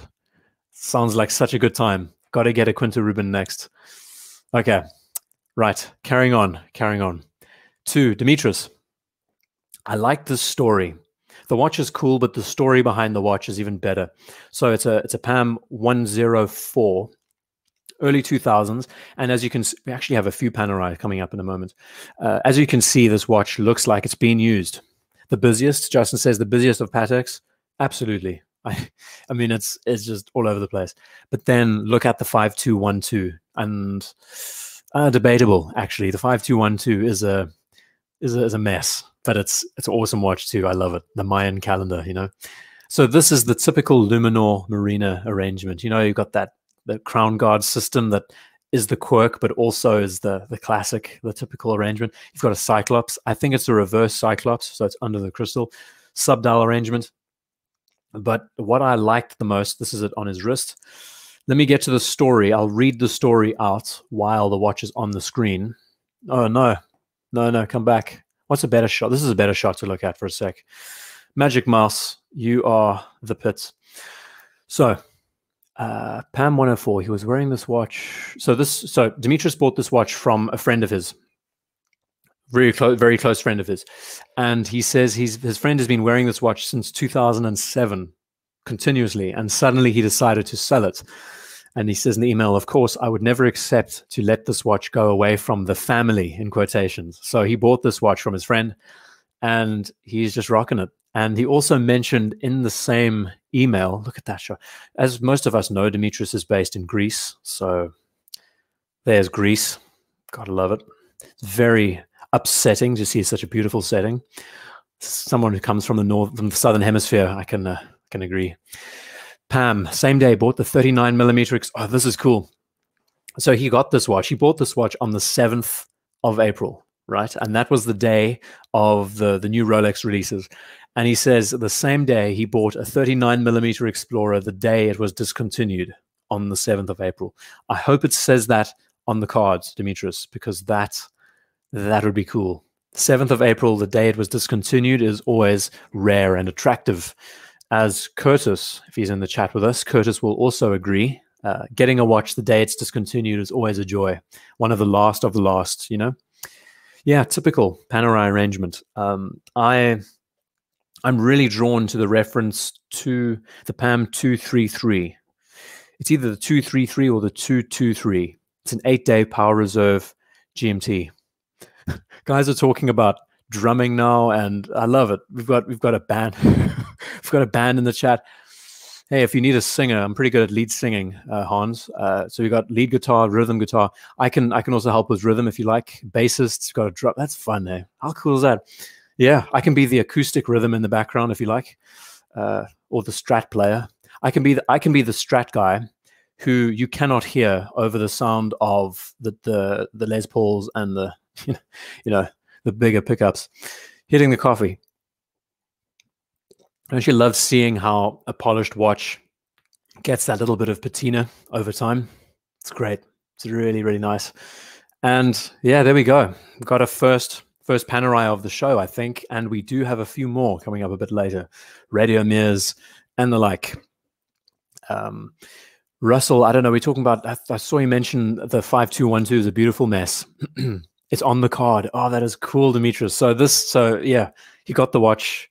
That's special. You can probably, if the day ever comes that you want to sell that watch, you can probably ask a little bit more for it being sold on the discontinuation day. Pretty nice. Thomas has got drum machines. I can play the triangle. Hey, Mark, you always need someone in the background with a triangle. Don't bash the triangle. It's all good. I love it. Jazz, flute. Yeah, you guys, it's good. Okay, I'm hitting the coffee. Hitting the coffee. If you need a pianist, I can also do that. I cut my chops playing piano back in the day. Yeah, nice little piece. Also, superb shot. We can appreciate all the little specs, all the little details here. Moving next to Dr. Bob. And we were just talking about guitar and music, right? Sausage loom. Don't know. Justin, yes, it is. This is not a sandwich dial. This is, I don't know why these aren't sandwich dials. Maybe someone can give us a bit of a history lesson, but sausage loom plots. I'm pretty sure that's what they call them too. We're going to jump to a guitar in the background. Let's have a look. Should I have a look at the distance shot? Most of us can probably guess what this guitar is if you know your instruments. So I'll just leave that for everyone in the chat too. Actually, I'll leave it on the screen for a sec.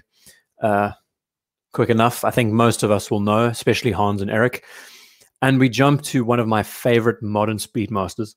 This thing, yeah, PRS. I mean, it's Paul Reed Smith. It's a gem. He's doing some good stuff. Hey? His guitars are so cool. Right, so jumping to I'm guessing this. I'm thinking I'm getting this right. It's the Apollo 8 Dark Side of the Moon. That's the reference. By far one of my favorite models in the line, because it's got the personality, it's got the fun, it's got the prototype arrangement to it. You know, Omega Nighthawk. I like that. Yeah, it's got the accent colors, but then it's also got depth to it. You know, it's the texture to the dial and the applied elements there, and what's not to like, really? When you think of the modern Speedmaster, isn't it nice to see it going in a direction that's not conventional? It's good. It's good. And there's another closer shot, I think, and we do have a case back shot that we can enjoy. Dr. Bob has sent some cool stuff in the past. I think he always has a PRS, or I think he has a Les Paul that he shared at one stage. And he sent some Nautiluses into us and a couple of other pieces. But what a cool watch. I mean, I'm not a fan of all black watches, but I mean, there's some rare exceptions. And this one is just awesome. That moon texture on it and how it's all arranged there. It looks like such a cool instrument, you know? Time for toast. I don't know what's going on in the chat. I mean, this is what happens as we start going on. So the delirium kicks in, and there it is. Curtis, yes, the sub from 114060 arrived on the 31st of July, the day before the new model was released. And that's special. Very seldom do you hear stories like that. Dr. Bob is in the chat with us. This is my pseudo birth year watch, 1968. Oh, can you imagine finding a Speedmaster from 68 to cap it off? There is something, if Sam is still with us in the chat, there is something, I think he bought his brother a birth year Speedy. And there's something about, I think his brother is an architect. I remember, if I remember it right. And his brother is not a fan of watches, but when he bought it for his brother, it was just like the perfect thing. A birth year Speedmaster has such a nice ring to it, I think. Hans saying we are older. Oh, now we're getting ageist. It's going to be good.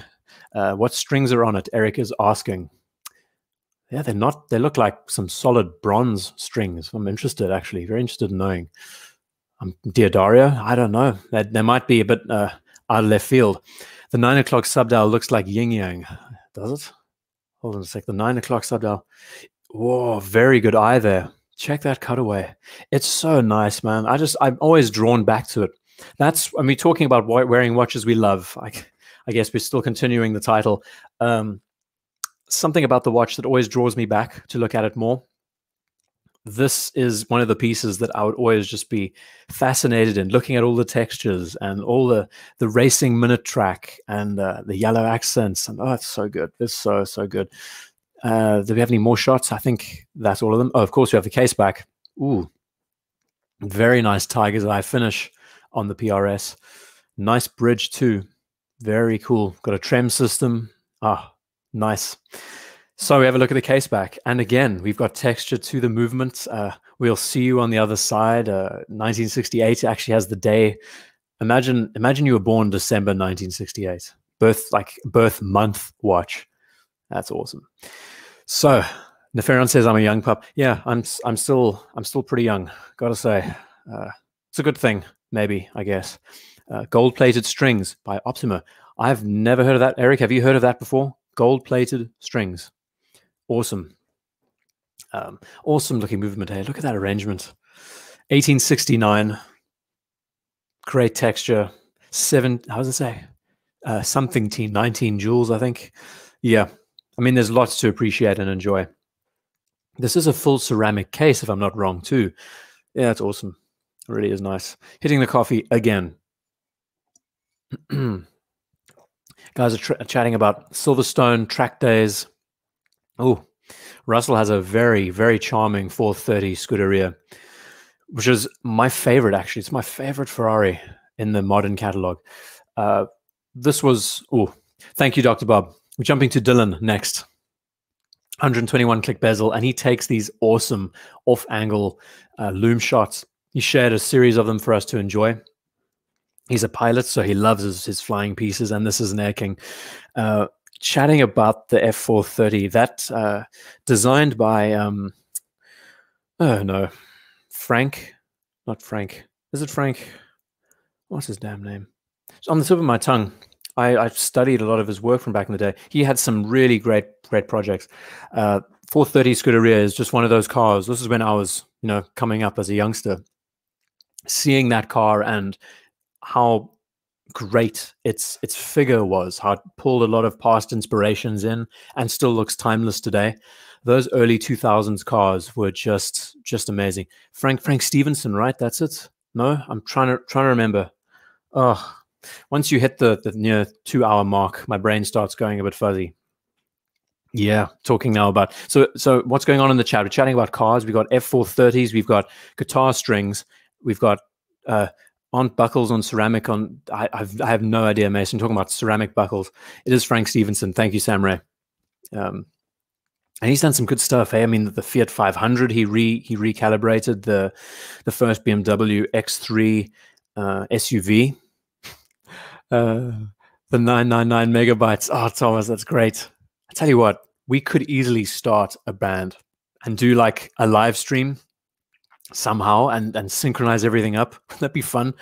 I love it. 999 megabytes. That's awesome, Thomas. Thank you for the super chat too. That's so cool. And Megan and Russell are chatting all about cars and two-seaters, and so it goes. Do you like the modern Air King? Demetrius wants to know my opinion on the modern Air King. It falls into the same category as the Milgauss. I think it's one of those I mean, when we think of the climate when this watch was released, very much like a parts bin special, we could say, with the way that the gold numerals were transferred across from the first gen 214270. I love the thing I love about the Air King is that it does have the Flieger feeling to it with the way the numerals have been done. This is the only watch out there that has the numeral arrangement like it is, and the only one out there that has a yellow coronet, green accents for the Rolex name, green hand. But it does feel very much like it's in that same Milgauss territory where you either love it or hate it. In my case, I wouldn't be able to wear it, so 40 mil is a little bit large in this format for me. I think it also uses the Milgauss case, which is slightly thicker, the case back especially. No, I think it's just the case. It's a little bit thicker. So yeah, it's divisive. I love the history of the Air King more than anything else. Cheese on toast is being made. You guys are so lucky you can eat, and now I have to just sit here and present. Imagine me eating on air. Wouldn't that be a laugh? Now we're chatting about cars. We got Koenigsegg. That's a good idea. Okay, if you could have one car, put that in the chat. That should be fun. I need to think because I am quite the car nut. If you could have one supercar in the world, what would you do? Basically horrible freighters. I mean, you know my feelings around the 0 and the 5 on this dial and how the spacing works. But I mean, that's neither here nor there. F40 Huayra, that's a cool car. 911 Turbo S, Dino, ooh, that's nice. McLaren F1. Okay, we have some fun with this. Moving to the next, we got a Seamaster Professional. This is a beautiful shot. If Design Atelier is watching, this is his favorite. He really wants to get one of these pieces soon. It's the blue bezel with the silver dial. Alpha 8C, good shot there from George. Thomas saying lovely photo. It's beautiful. All of these shots, I think these off-angle shots are stunning. AMG GTC Coupe and very nice. GT2 RS, Megan has her dream car already. Yeah. RX-7 with an LS swap. Wow. Okay, got some rotaries going on. Maserati. That was my dad's first word. Would you believe? Growing up, that was his first word. Not mum or dad. It was Maserati. Loom is amazing. Yeah, Bugatti. Oh God, grief. Best Seamaster shot ever. It's cool. I dig it, Eric. Really is nice. This is good. So I'm like jumping between. I've got GT3s, boring Porsche 911 Targa 4. I love the 4S. It's not boring at all. The 4S for me, the Targa, the way they've done that roof. I hated the earlier Targas from the 80s. But what they've done with the new one, oh, it's a dream. Not done yet. We got an IWC with a gorgeous sector dial arrangement. Look at these shots. Let's carry on. What else is happening? Robin Reliance. Wow, Matt, that's brave. Chiron would be cool. A Lada, Porsche 928. Really, J-Braff. Interesting. Porsche 718. That's cool. Jaguar XJ. Okay, that's cool. Zonda. Having a good time. Aston Martin DB4 GT Zagato. I mean, the Zagato. Any Zagato is a dream. 1993 Dodge Brabus EV12. Ooh. This man has the photographic speed spot. I don't know how he does these, by the way. Dylan, these presentations, you've done this a couple of times before, but the way you've got the UV light going on in the background and you can pick up all these micro details. I do love his taste in watches. All of these pieces scream him, you know? We've got Seamaster, which is kind of generic, but it's not the typical one. It has the same silver dial that you see on his IWC. And an Air King, which is just a typical pilot's watch. It's the real class act. Thomas Renault 5. Good shout, Thomas. That, yes. I have a Renault 5, actually, one of my neighbors, they parked one outside the other day. Black. Oh my, what a car to look at. Gee, there's 275 Merc 300 SL. We've got a Volvo 240, McLaren F1. This is cool. Vauxhall, Lamborghini Espada. That's, wow, okay. Datsun 200, okay. It's good. I'm enjoying this. Jeez. What the hell would I want? That's the question. There's so much. R8. I've driven an R8, Matt. They are special. I drove one of the last manual V10 R8s. Whew, that was cool. Would love the Aston DB5. James Bond from Megan. Yep. Those cars were also amazing story behind those too. Okay, we've got to move off from this and move next to also to sitting on cars. Eric Bell. What was this about again? So we have modding. So Eric Bell says the process of modding your watch. This was him relooming the dial of the piece. And he says, do not mod your watch. It's a disaster. It's a travesty. I love the hairs. Check it out. You got some texture in there. You know, always about adding character to watches, and this is the way you do it, right? Eric has shared modifications he's done to his G-Shocks in the past with oil filling. And then this shot is great. I called this the abominable because it looks like, I mean, this is one hell of a footprint. Yeah, talk about modding watches. This looks like you've taken a blowtorch to the bezel, Eric. I love it. I love it. Good fun. I'll leave this on the screen for a sec while getting back to the cars. We've got Spitfires F12. That's really cool. TDF, yep. Bigfoot sighting, right? I said that too. DB5 Triumph Mustang Mark 1. What a car. Love the original Mustangs. Ooh, Lamborghini Huracan Performante. Toyota Tacoma. It's so difficult. What should I say? You and Tim need to talk cars. I mean, yeah, I'm a fan. I'm a real fan. Look, I'm a diehard when it comes to Volkswagen Beetles. I love. I mean, grew up rebuilding them. You know, so there's something about not restoring, by the way, customizing, modifying, putting proper suspension on them. You know, proper engines, twin Weber carbs. Okay, moving on. Eric, love your Casio mod. I personally love the hair in there for texture. It just adds that little bit more character. Corvette 1967. Ooh, is that the Stingray? Is that the original Stingray? That's great. Okay, now we're jumping to Fabio with a Black Bay on an NDC. And I wanted to hold on to this for a second because he's wearing a very nice jacket. And we were just chatting. Didn't I just say Stingray? Now we're looking at a Barracuda jacket. That worked out pretty well. Jensen Interceptor. Got a bit of James Bond going on there. Ford F-150. Just take the bus. It's so good. I love it. Some nice comments. I like the fact that we got such varied tastes in cars. That's the beauty. Batmobile, Gordon Murray T50. Ooh, Russell. Now we're talking. The T50 looks like such. I mean, it's naturally aspirated 12. Ooh, it looks good. It's just a no-nonsense machine. I hope it just kills it. Road Trip Combi dual windscreen. Oh, same as me, Megan. Had some good experience with those. I love the split windows. They're amazing. So much fun. Roadrunner. Love the G9. Yeah, so we're chatting about Barracuda jackets. This is a bit of a shameless plug, but I have 3 of them at the moment. Navy, olive drab, and like desert khaki color. The one that I love the most is the navy. Oops, but the navy doesn't fit me, so I've got to sell it. But these, for anyone out there, check out Barracuda G9 jackets. They are awesome for summer. They have a really nice tartan lining inside. And yeah, we're talking about NDC straps, some of the best in the biz. Gilt dial. Black Bay. I think this is Fabio's first submission that he sent in to us, but it's cool. I like the pairing. I like your style. Meat and pizza. We got a Saab 96. How's that? Okay. Aston Martin Valkyrie. Probably one of the most beautiful sounding cars on the road at the moment. At 300 SL Gullwing. Oh my goodness. Oh my goodness, Mark. The classic Gullwing. Nico Rosberg, I think, bought that car to celebrate his retirement. There's so many. I mean, it's just like watches in a way. You know, we're talking about our love for the variety of watches out there.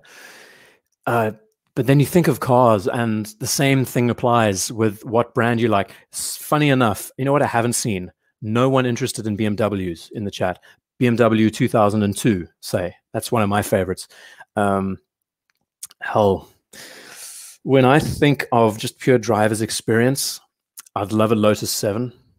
We're not talking Caterham, getting a proper Lotus 7 and just going nuts, putting a stupid, like a 2 liter, something crazy in it. What else? Would like a Lancia Stratos, one of the originals, maybe. I think the Group B rally cars, get a 5-cylinder Audi S1 Quattro and just strip it out and just go nuts, roll cage, do the full treatment. There's so many things. I mean, BMW M1, those were divisive to say the least. Great love for Toyota and everything there. We can just chat about cars as we look at watches. Isn't that cool? Okay, Fabio, thank you for this. Gotta love our Black Bays. Moving to Freddie next. And he sends in, this was good. He sent in a set of Vacherons to enjoy. On the right-hand side, we have the Gen 1 overseas, and we're going to focus in on this in a later stage. I'm actually surprised it's not up here now, coming up soon. It's not. We'll see it eventually. But this he picked up for a stupidly reasonable price, and it's a white gold case and everything there. And then this is one of the most beautiful we've actually featured. It's got a starburst dial to it and all sorts. So here is a range of Vacherons all of a sudden. A 1956 manual wind, ultra thin, 5mm. That's on the left-hand side. Middle, we have a 1972 automatic ultra thin. Far right, we have a 99 overseas Gen 1. Vacheron, very Vatican inspired, but still are gems. And now the chat has just completely turned into Carholic Central. I'm sorry, everyone. I'm so sorry that I did that. What do I think of the Ford Bronco? Sad thing is, coming out of the Southern Hemisphere, I've never been one to follow American cars. I know the Plymouth Hemi-Cudas and the Chevs and the Mustangs and all those, but I've never been. Bronco is a pickup, right, Q-Maestro? Yeah, I'm not the most well versed. I'm more of a European follower more than anything else. Jay with a McLaren logo for his avatar wants the E46. Those are cool, really cool M3s. Flies in your teeth. It's just completely gone nuts. Megan was mentioned something in the chat about combi down traveling. Yeah, for sure. I'm not even going to read that out loud. I'm not going to do innuendos. It's good fun. I love it. I love it. And Curtis with his Healy. Curtis, by all means, share the story of your Austin Healy in the chat. That's an awesome car. The precursor to the Shelby Cobra, and such amazing history. The way they did the windows of those cars, those front windows, fascinated me that day. You explained it to me. I really dig these Gen 1 overseas. They are quite underrated. They are very much sleepers, and they've established the language. We're actually going to see a Gen 3 later on. As you would expect, we always end up having a Vacheron overseas Gen 3. This is a 36mm, I think, and we could have a spotlight on this model. This one I would love to feature again. Freddie Turner, if you're in the chat, want to feature this watch again. This has the most beautiful dial. He took this to the Vacheron boutique in London, and everyone was gawking over this because it's so unique. It's one. I think it's a one-off. It has this beautiful glittery starburst dial to it. Amazing. Okay. Jumping next to Flieger B, and wouldn't you believe, this is not 121 Dylan. We're going to another fellow pilot, and he is also rocking an Air King. It's great to see that the Air King gets love from pilots. Vatican Gen 1, Gen 3. I love it, Megan. Thank you for that. And Grand Sicko, thanks for the super chat. I hope you're enjoying the banter around 1969 Corvettes and RS 200. That is, gotta love a Ford Escort. Cosworths, that's a beauty. Got nothing better than a good Cosy. Broncos, and I don't know what's going on. I've got Road Warrior. I've got, it's just nuts. Great chat though. I'm enjoying it. Talking about cars while having watches on screen.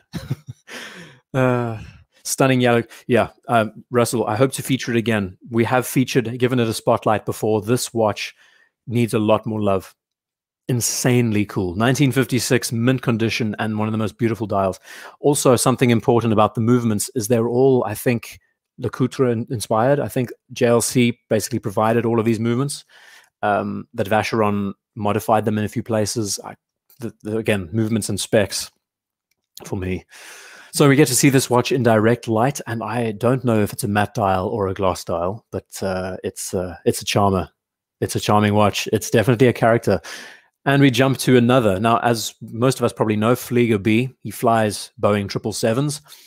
He likes his GMTs. And chatting about two-tone watches, the CHNR is a really awesome model in this line. Cars and watches go hand in hand. Oh, the Mura Raymond. Stop it. Stop it. I love the story behind that car.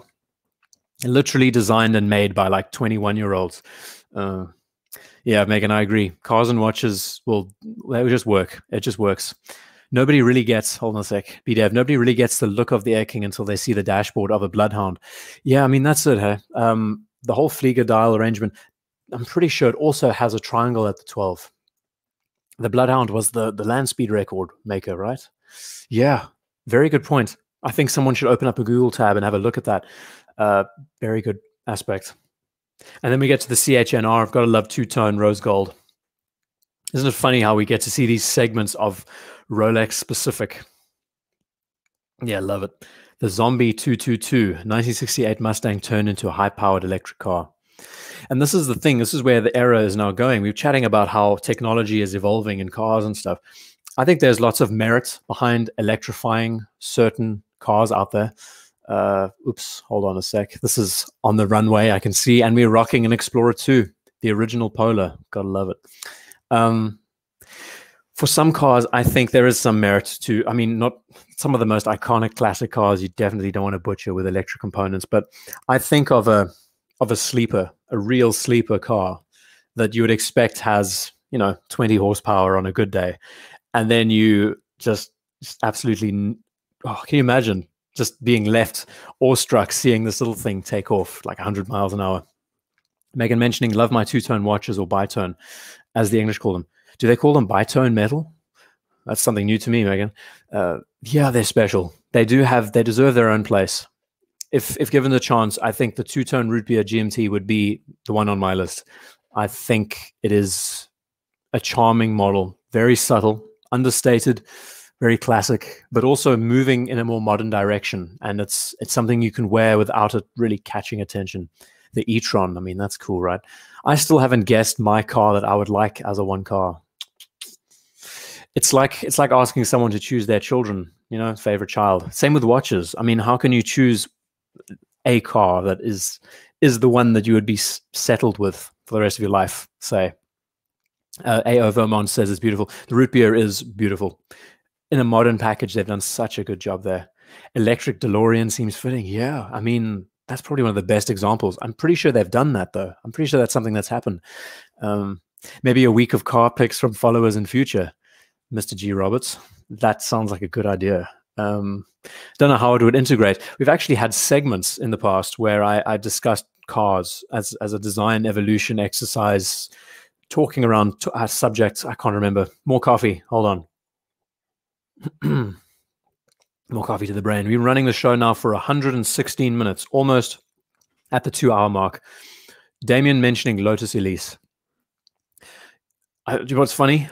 I cannot fit in a Lotus Elise. I went to an upholsterer and sat in one, and it was very funny. Same with cars like MX-5s. Cannot fit in them. Just impossible. It's really funny, when you're 6 foot plus, your head scrapes the roof. And so, chatting about the Explorer 2, it's a gem. This one looks like it's seen a bit of life, a bit of experience. This will always be, and I mean, we were chatting about the releases earlier on. Yeah, this one is definitely one that deserves to stay in that category. I don't know.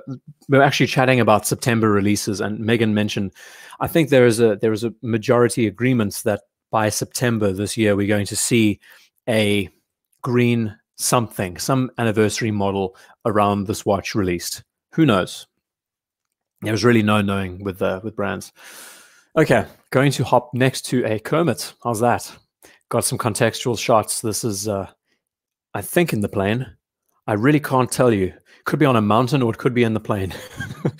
But we've got a Kermit. I mean, this is such a good shot of the watch too. And there was mention in the chat earlier about Kermits being more appreciated than the ceramics. So Megan says all the YouTube YouTube creators from the United Kingdom often refer to two-tone watches as bitone metal watches that I have watched lately. Interesting. Yeah, I mean, it's like Americanisms, like aluminum. I guess it's something that becomes a part of the nomenclature. Is that the word? Isogriffo. Is that a car, Raymond? I don't know that one. Maybe I'm completely wrong. And now guys are predicting when the show is going to end. We've got 1:44:35. We're chatting about how much time has elapsed. I don't know. I really don't know. My car, a Ford XR8, power amps under the seat. You know what? Megan mentioned the split window combi, or a mini. What would you call it in the north? A van, VW van. Those originals. I would most definitely suit that up with proper suspension, proper brakes, Recaro seats and everything, and then have sound system in the back for everything there. That's just, it feels right, you know, but keep it very subtle, sleeper in style. Hit the Glenmorangie, and I'm back. Chatting more about radials on MX5s, and oh my goodness, the chat is just ballistic. This is so funny. Nicer than the Hulk. I mean, it is a lot more subtle. The aluminium bezel just has a charm of its own, man. I think there's so much to it that is lost when we look at ceramic. You'll see this watch age over time. It shows its age like the rest of the watch does. The steel, everything there, and it's just a different character trait that I think ceramic is cool. But I mean, I did that video about the positives and negatives on bezel inserts and just try to discuss that at length, how this one just has a character all to itself. So yeah, we've chatted about it before.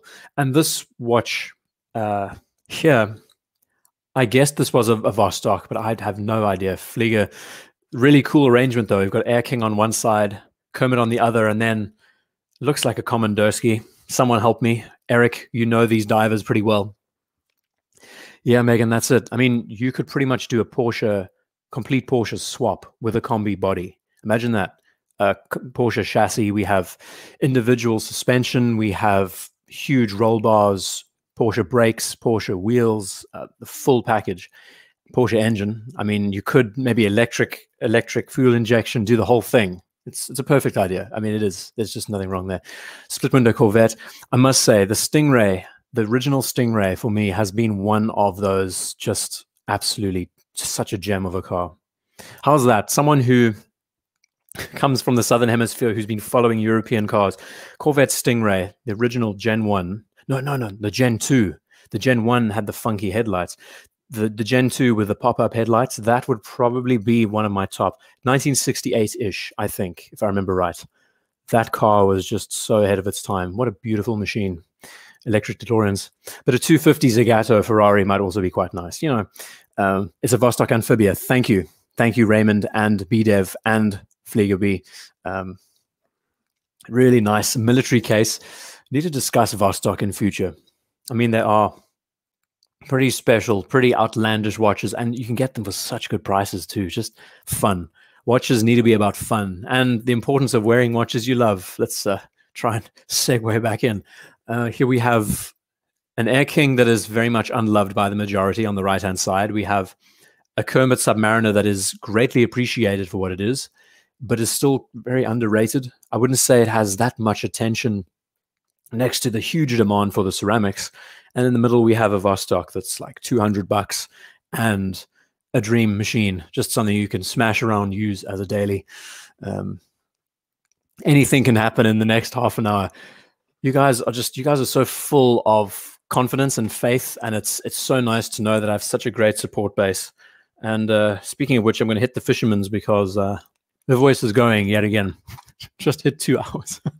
Thank you guys for keeping track. Megan and Demetrius mentioning 2 a.m. in Greece. You have to go.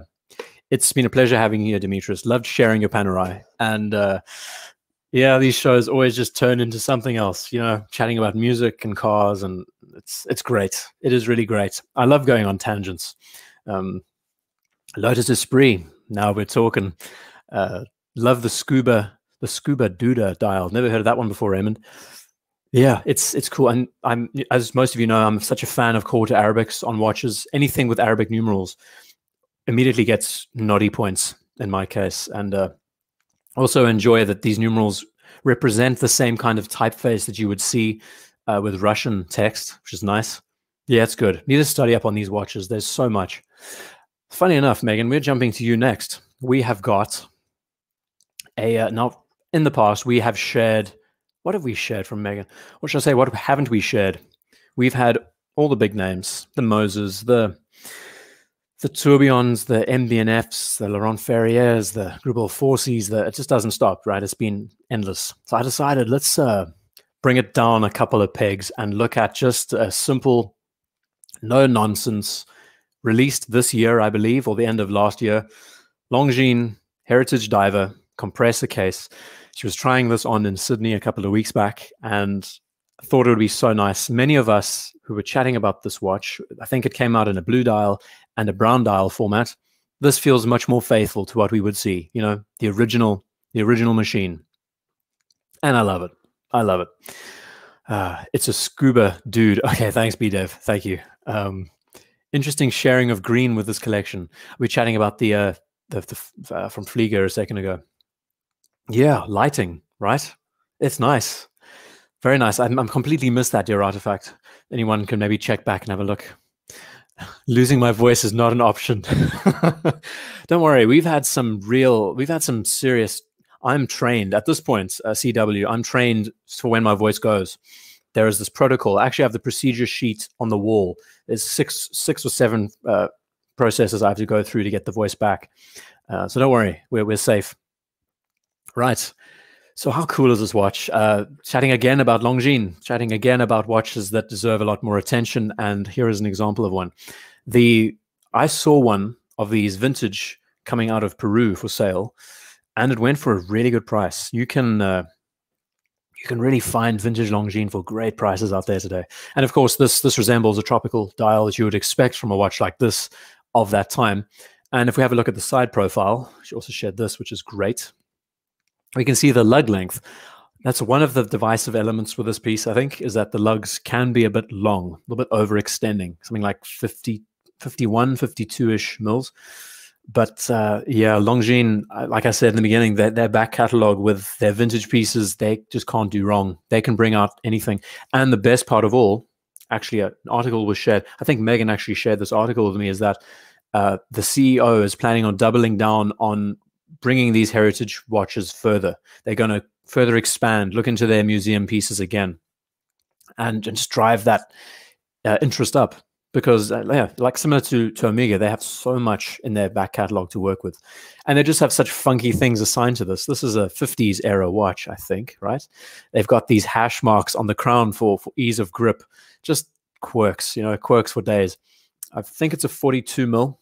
And Raymond says, love my tuxedo. That tuxedo dial is one of the best they've done recently. Awesome. I love it how they just drop those things out of the blue. So, Nefarion, what's the procedure book cockpits have for emergencies? Have one of those for the stream. Yeah, for flying. Yeah, for sure. That's my emergency protocol. Head between the knees, all that. Or just lean over a doorway, kiss your ass goodbye if you like. Oh, it's a cool looking piece. And just another thing to focus on, which I love, is typeface. I think Sam Ray might have mentioned it a second ago that he loves the court Arabics. But look at, I don't know if I can get the detail the best for you to see. How about here at the 45? You see that there's some serifs on the numerals. There's serif on the 4, serif on the 5. Just those little micro touches that you don't get from watches today. They're a brand that definitely appreciates their heritage. Eric Bell told me a great story that this is one of the oldest logos for a watch brand in the world. The flag with the 2 crosses along it. And just automatic text, cursive, it's beautiful. There's so much to like and appreciate. Talk about a classic retro-inspired diver that has proper history, and retro is hot at the moment. Yeah, Megan, I'm sure you'll be getting this for your birthday. I mean, it's a gem. Really, really cool piece. Longines taking a leaf out of Breitling's book. Yes, I think they've been doing it far longer, as far as I know, Mason. Sadly, if Brent is still in the chat, he picked up a 765 navigation this week, and I didn't save it. I said to myself, save the watch. It didn't happen, so we'll have to feature it next week, next show. Awesome, though. Megan, this is all I've saved from you this week, so no MBNFs, no HMF, and all the other names we've featured in the past. Would you call this rare and special? Rare and attractive, Justin. Those are the terms. And unique. Got to add that too. Speaking of which, Philips is having an auction in 2 weeks' time. Guess who's going to be running a marathon? It's going to be good. Right. Next up, Francois and Eglantine. Francois, and he's shared a lot of these in the past, a lot of watches. He has taken a break from YouTube, so he sent me an email, and it's the first gen 214270. Beautiful little watch, big watch, I should say, 39 mil. But being the Gen 1, it has the solid gold numerals, which is nice. Yes, Brent, I should have saved it off the Discord. I'm sorry about that. So look forward to talking about it, though. It's stunning. So Orelbach's, not again. Yeah, so I think it's the Geneva show. It's the Geneva auction. They have some beautiful things lined up, gotta say. Can't wait. I'm actually really looking forward to it. We can take the mickey out of them again and again. Unique, rare, and attractive. Rare and rare and rare, as it is. Medium rare.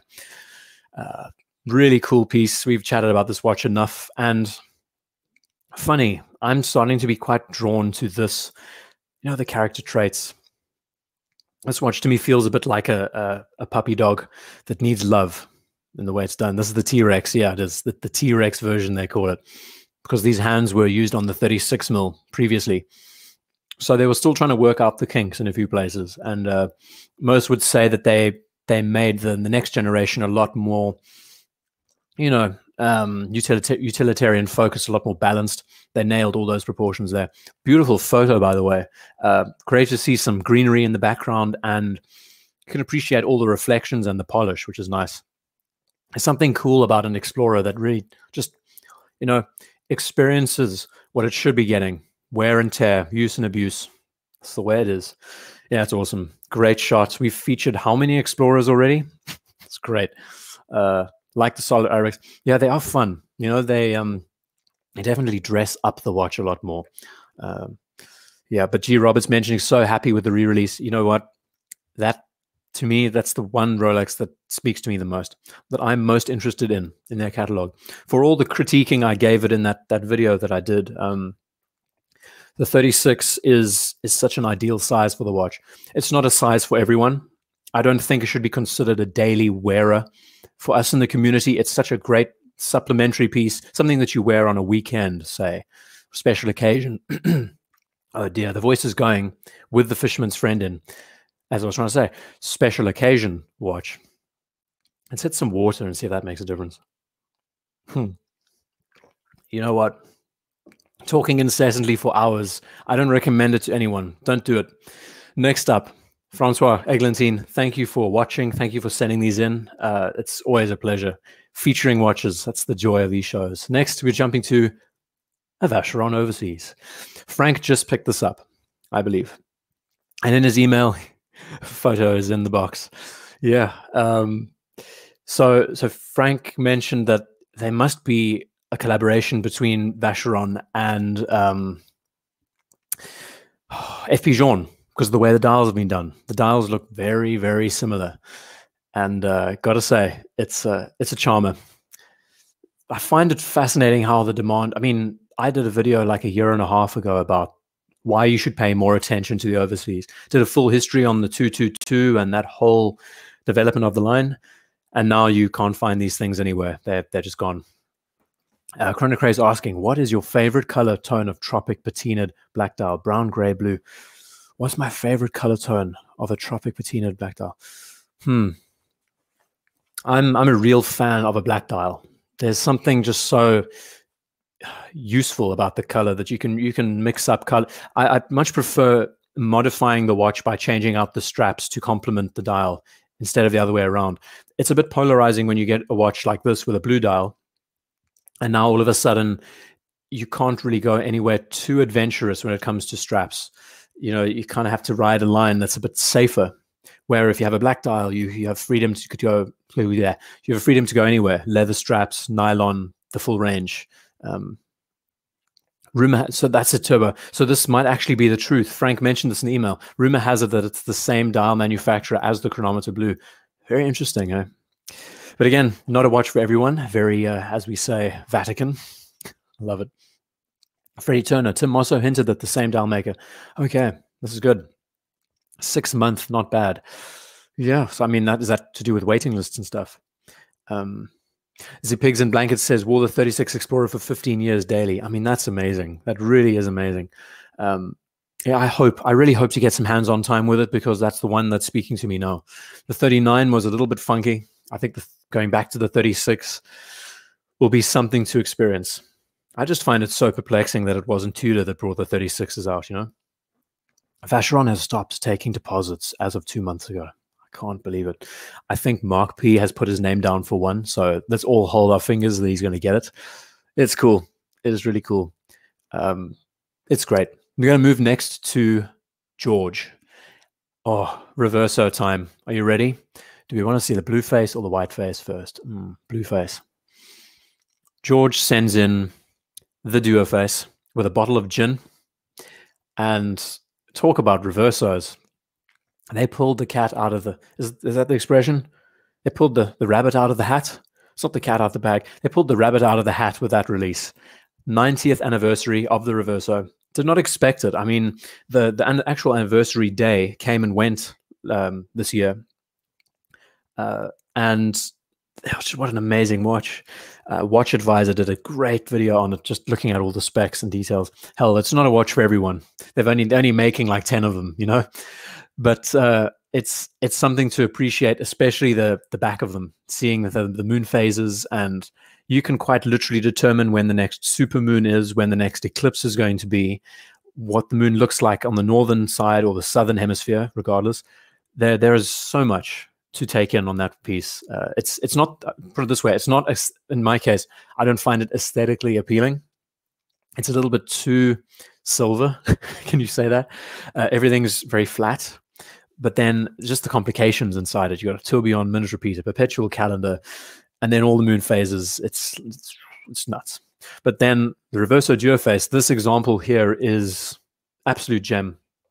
One of the best. And the beauty is that you turn it around, and you've got guilloche and you've got everything that you would want in one package. I think the white dial just sings in this. Look at the balance there and everything. Awesome shot too, George. I like these alcohol bottles with the watches. It does add some context there. Yeah, Russell, there we go. Rabbit out of the cat. You know, well, I mean, that's like so politically incorrect, you know. It's great. If you order so Megan says, if you order a black dial VC, I bet you'll get the watch within a week. Yeah, that's the thing. I mean, the blue dials are the ones that everyone wants, but the black dial is so much more versatile. That would be the one I'd be going for, given the chance. It's more tuxedo. It's more just casual, everyday wearing. I mean, you talk about value for money. You're getting horology. You're getting all those strap options in one package. Touristas, once you go black in dials, you never go back. I mean, all I own at the moment are black dial watches. They, at least in my case, I much prefer accessorizing with straps and not really worrying about the color of the dial changing the appearance of the watch too much. It's good. Love the Reverso, classic. This one especially, the Duoface with the blue dial. This is very in demand, I think. One of the most popular in this range. It's awesome. Box JLC Reverso Novs. Yeah, that is right, James Con. That was a great video. Watch Advisor covered it for like 30 minutes. Okay, this is the same George, I believe. I hope. Rock climbing with a Seiko Prospex. I think this is the same guy. I'm pretty sure it is because we have featured this before. And don't you love how, talking about wearing watches, we go from something like this to just a simple everyday wearing Seiko. I believe this is the Samurai Monster, the Monster Samurai, I'm going to call it. We featured some great shots of his in the past with like excellent lighting. I think the NATO just pips it with this piece too. So the VC has to be the coolest steel sports watch on the market. The fact that they include rubber and leather. Yeah, I mean, that's just customer appreciation, Matthew. Another thing is just, I think the way the authorized dealers would treat you at Vacheron would be so different to other of these high horology brands. I mean, you go to Patek, for example, I don't think you would get the same, I wouldn't say the level of treatment would be even, but I think Vacheron would be a lot more accommodating, if that makes any sense. It's just great. I think what they offer you in that package, you pretty much get a one watch. The idea of a rubber strap, I mean, you get a deployant as well. So you don't only get a full metal bracelet deployant, you get a deployant clasp with rubber, with leather. Yeah, black dial for me, Gen 3. What a dream. Awesome, awesome watch. Small seconds tribute. I don't know what's going on, chatting about 911s again. My happy color, Megan says. Yeah, oh, what a cool shot.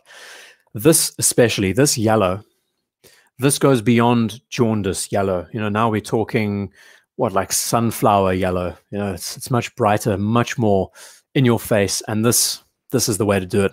You know, bypassing, you want to bypass jaundice as much as possible if you can. Good question, Neferion. What are those buttons for?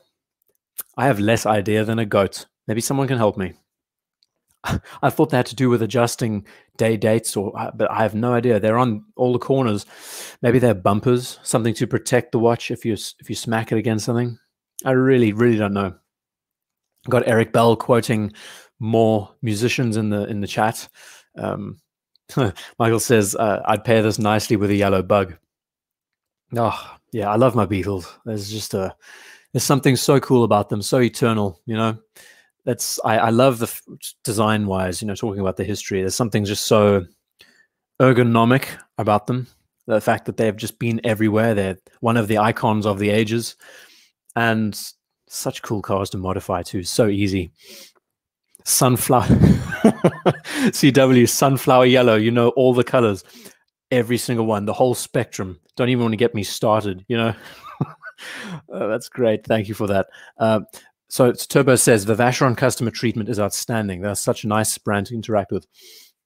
You know, if I had the chance of choosing one Vacheron right now, it would be the 1921.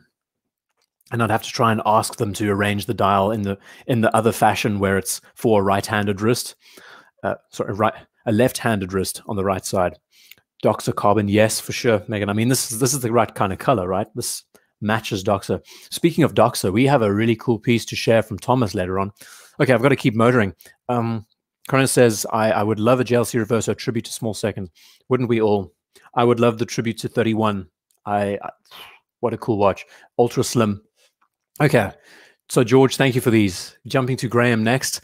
Another Tudor Black Bay. And he says, statement watch with a statement shirt. Now we really are talking Hendrixian shirts going there. How's that? So cool. I feel like this is something that Eric Bell would love to rock. Eric does have a psychedelic side to him, I believe. It's good. That yellow dial would frighten mosquitoes. Don't get me started with mosquitoes. Coming out of Africa. God. When you think of the amount of hours you spend in your life killing mosquitoes, any of that on that plane, you know, if you're living on the equator, good Lord. I hate mosquitoes. Taking a hit from the whiskey again. Yeah, Megan, VC 1921, that would be for me. It's such a beautiful thing. It just captivates the time period so well. It's an outlier. No one would know the watch. No one could even recognize it unless you're an enthusiast. And it's just beautiful, so subtle. New saying I'll use tomorrow. It's from Russell. New saying I will use tomorrow with the wife when she asks me something. I have less idea than a goat. Yeah, that's an expression that I got from my dad, actually. He has when I was a kid, I got put in the principal's office for saying the most ridiculous one-liners, and got it all from my dad. You know, I would say something like, when the teacher was crapping me out in front of the class, in front of the class, I'd be standing there. I would then say, after she'd had her spiel, I would say something like, so what's your point? You know, and for a 6-year-old to say that to a teacher, I would have all levels of beaten out of me, would you say? Probably producer Michael. I mean, this is the kind of thing he would rock, right, Touristas? I love it. Okay, jump in next, Graham. I love it. I like the color pairing. I mean, rock it. That's what it's about. The importance of wearing clothes you love. There's the theme right there. Jumping to Greg next. And, oh, here we go. This is a classic Seamaster. I love the fact that many times we feature Seamasters of this era, whether the 60s, whether this is like late 60s, early 70s, yeah. The classic Omega logo, you have the pencil hands, it's cool. Classic Seamaster text, date complication, bracelet, very integrated. I feel like this is early 1970s, you know. Flashback shirt. You should paint your house while wearing a Tudor. I mean, that's it. That pretty much sums it up. Very much a what's that artist's name with the way he does his paintings? Jackson Pollock. This is a very Jackson Pollock style shirt. Maybe that was the vibe. Look at that bracelet, isn't that cool? So yeah, my famous one-liner was, so what's your point? And then the best one that really got me in deep was, this is when she reprimanded the entire class. I loved the teacher, by the way. So I don't know what I was saying at that age, but I said something like, I wonder what the Child Protection Agency would have to say about that one. A 6-year-old saying that. I was younger. Yeah, I was about 6 or 7. And that's what got the parents in. And there was some serious repercussions, put it that way. Love it. Gotta love it. Pollock was a typo. um, so Luke Venter says, I've always wanted a Stingray vet. Yeah, in pewter, same color as the Shelby Stang. Oh, yes. I mean, you know, I would choose the Stingray over, I mean, as much as the Eleanor Shelby Mustang is nice. There's something about the original Stingray. It's just a beauty. Omega is king. We love it. We love these bracelets. We love the charm. A real character trait. This looks like it was pulled exactly from the AP line. They just decided instead to keep it all integrated, you know, and not have articulating elements to it. Yeah, it's a gem. A watch of its time. Greg, thanks for sending this in. We've got a that's exactly it, Justin. The nuns at Catholic schools would have crushed you. Luckily, I didn't go to Catholic schools. That would have been the end of me. I mean, I would have been castrated, hung, who knows. To John next. Thank you for this. We're hopping over to. This is really cool. It's called a Galet Galco Close. That's what I titled it, Galet Galco. It's a skin diver from back in the day. And I think he just picked this watch up.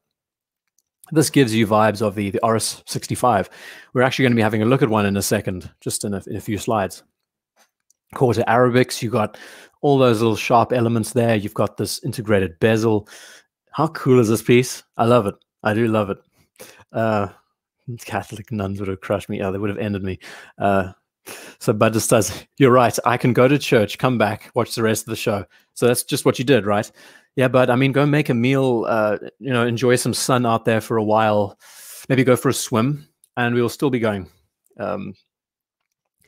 Megan mentioning strappers does. You know what? I have experienced this firsthand and can totally agree with you, Megan. The one downside of these silicone rubber straps, as you can see in this example, they do like to get mucked up fast. So you have to constantly keep them wet. It's a pretty good motivator to make sure that these things see water.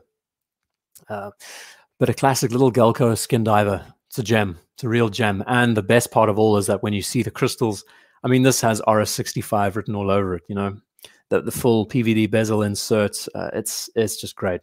Really is nice. John, we love these quirky little pieces. It looks exactly like an RS Samurai. I mean, that's it. Zodiac Super Seawolf. There we go. Another example. And we see just how these aesthetics have gone through time. In fact, this looks exactly like a bathyscaphe from the 60s. Pretty sure they had an arrangement just like this, or an aqualung, those bathyscaphe aqualungs with these triangle quarters segments. Looks good. Californication would have a nun system ripping off her outfit. No, it'd be much worse than that, Megan. I think it would get very gratuitous, to say the least. Yeah. What's the difference between a melon and a matter boob? I have no idea, Hans. That sounds like a very peculiar joke. So I don't know if this is the same John, but this is a John. Maybe it is. But he shared an RS65 with us next. And I love this watch. I've actually seen these all over on secondhand pages. I think these look great. I mean, this is the 65, just without the bezel, basically. And you got this for a steal. There we go. He actually gave me the price. Bought for £19. How's that? £19. That's where you can see that's where the demand is for these watches. Look at those quarter Arabics. I've been wearing this like the most lately. It's awesome. Now we've got Yogi Bear going on there, and those long, skinny lugs. Those longs are long and skinny. Those lugs we're talking about, right? Isofrane strap so much better than Thomas. I need to experience an isofrane strap. We're going to be featuring that in a second. Actually, we're going to get to T eventually. We're still on J, and we've been running now for 2.5 hours. How many more? We're actually doing very good. Who would thunk? This guy has been talking absolute nonsense for the last 2.5 hours, and it's been going pretty fast. Great. Yeah, gotta love an RS65. It's one of my favorites in this category. It's just so much fun. Watches need to be fun. That's actually getting back to the theme of the video, of the show. Buying things that you love. In my case, watches need to be fun. They need to have something about them that aren't serious. There's so many serious... Latex boy, thanks for that, Megan. There's so many serious things surrounding the world that we're in, you know? Seriousness is everywhere. It's nice to see watches that break the barriers a little bit and do have those quirks and elements that make them more charming, more like characters. You have a reverso. Daniel, I wish I had a reverso. The 1931 would be my poison, given the chance. But no, I don't. I feel like it's going to be one on the cards one of these days, though. First, I need to get a Rolex before my 30th or around that time, I hope. Great. John, of all the watches you've sent in, this 65 dial is my favorite. Why so serious, Neferion? You're right. You're right. Okay. Jumping to Chrono Craze next, and we are going to enjoy a Prospex that some of us recognize. Here we go. This is I think this is the Japanese specification, being the SBDC 105. I can never get this right, but it's the SPB 145 or 147, something like that. Pete from Knox, does he really, Megan? So Pete from Not So Obvious Watches has an original 65. I've seen a few of them for sale, and they look so good. You know, like 36 mils with a little date in the corner. It's so cool. Just fun, pure fun. Skin divers. I mean, here's an example of, this is actually a great segue. Talking about the Black Bay 58 that we featured a couple of times already. Here's an example of the modern take on a classic skin diver. And I think that's why this watch is still in my collection. I have been hot and cold with this watch, actually. I've got the 143. We're gonna feature it later on in the show. But there's just something about the whole idea that they're taking this modern approach, in a way competing with the Black Bay 58, doing an excellent job. I mean, you have such a great workhorse in front of you here. This model has a cappuccino dial, so it's cappuccino sunburst with a gilt effect to it too. It's very charming. Talking about bezels, I see Eldon says, no, hold on, who was it? The Pigs in Blankets. This one looks lined up. He's referring to the bezel. As we know, QC with bezel inserts are a bit of a problem, and we can lose a bit of spacing there. But it's a nice piece. I mean, and the best part is that Chrono Craze, he has a channel, by the way. Wilson asking how much Glenmorangie is left. Quite a bit, actually. I did add a few, 2 cubes of ice, so it has diluted it a bit, which is a problem. But there's enough. There's enough to last the rest of the show. 6 to MAS style, yes, that's it. And check these shots. He takes beautiful shots. So Chrono Craze has a channel. I'm going to put it in the chat for everyone here to look up. Okay. And I think it's KH, right? I think that's right. Check out his channel, because he has this segment called Watch You Strappin'. And that's like a daily thing where he shares a few minutes of the watches that he's wearing. Really great insights, and his photography is also stunning. I mean, it's fun. He's shared some amazing stuff with us here. Within tolerances, Eric says, that's funny. Chatting again about the bezel inserts. Good enough, Seiko. It's great to have you here, Wilson, by the way. I missed you earlier on. And for the rest of you who've joined, I haven't even said welcome to half the new people who've joined us. Hope you're enjoying sitting back and shooting the breeze with all of us. How cool does this look? That's the one thing I'll definitely say about these models, is that on straps, there's so many options, way too many options out there. Speaking of which, we are going to check out another Seiko in a second, and it's the Birch dial, Grand Seiko. Gilt dial. I like how Siri worked out that, Megan. They didn't put the right, she didn't put in the right description of it. You know, you feel guilty about the dial. It's the way. But we all appreciate them, right? It's that contrasting color, it's the character it has, and also I think it has matching numeral color on the bezel, which is cool. I like these Seikos. They're fun. They're lots of fun. I can definitely say, as much as I've been falling in and out of love with mine, as far as a daily wearer, a beater for around $1,000 in the Prospex line, you're getting an excellent movement. You're getting all the, more attention to detail. That's the thing to take home. I found a Marine Master clasp for mine. So it's got a full deployment. It's a titanium clasp. Really cool. But let's have a look at the White Birch. We've chatted about this watch. I need to review my one again. We're going to get another one in a second, though. Here is the SLGH005. I really think that the Snowflake should move. Is it the Snowflake? Is that what they call it? I can't remember. Grand Seiko Snowflake, that's it. That should move aside. This one, it's so nice. That texture, how they do it, I don't know. They have some wizards in their factory. Very charming, right? And And if you know anything about the grain that you deal with when you're working with birch as a material, this is the kind of stuff you see. And there's just no clutter on the dial. Again, I've said this hundreds of times, but if given the chance to modify this watch, if I could get in there and just streamline it a little bit, get rid of the double batons at the 12, enlarge the GS, put it there, get rid of Grand Seiko on the dial. It might open up the watch a bit too much. It might look a little bit vacant here in the front, but I think it would streamline it a bit more. And who wants Grand Seiko underneath the title of the watch? I mean, GS is well better than good enough. You don't need people to know that you're wearing Grand Seiko. You know what I mean? The Grand Seiko line should be something that is just its own thing, something that rides under the radar that no one knows unless you know. If you're in the club, you get it. Aiden's saying, I'm getting one of these. Thanks for the show. It's a pleasure, Flieger. We've had a good time the last 2 hours, 2.5 hours, 2 hours 35. But the best part is we have a movement to check out in a second too. So I just think the shot is also, and the bottom text, Michael mentioning get rid of the bottom text. Yeah, I mean, what is the point of this spec? High beat 36,080 hours. Couldn't they just, what would you add instead? That's the question. What would be the elements that you would add? Maybe something like Zaratsu polish or superlative, I don't know, superficially certified, that kind of thing. I don't know. When it comes to putting text on dials, done a video about that in the past and how as it's gone further and further up, so it's getting more and more confusing. Note date window. I mean, that's it. We could just reduce this watch down to nothing. And the question is, I mean, you know what? Thinking about it, if you had to reduce this watch down to its bare essentials, the birch being the star of the watch itself, I think it would work a lot better. The GS title at the 12, no Grand Seiko, no text on the dial, get rid of the date window.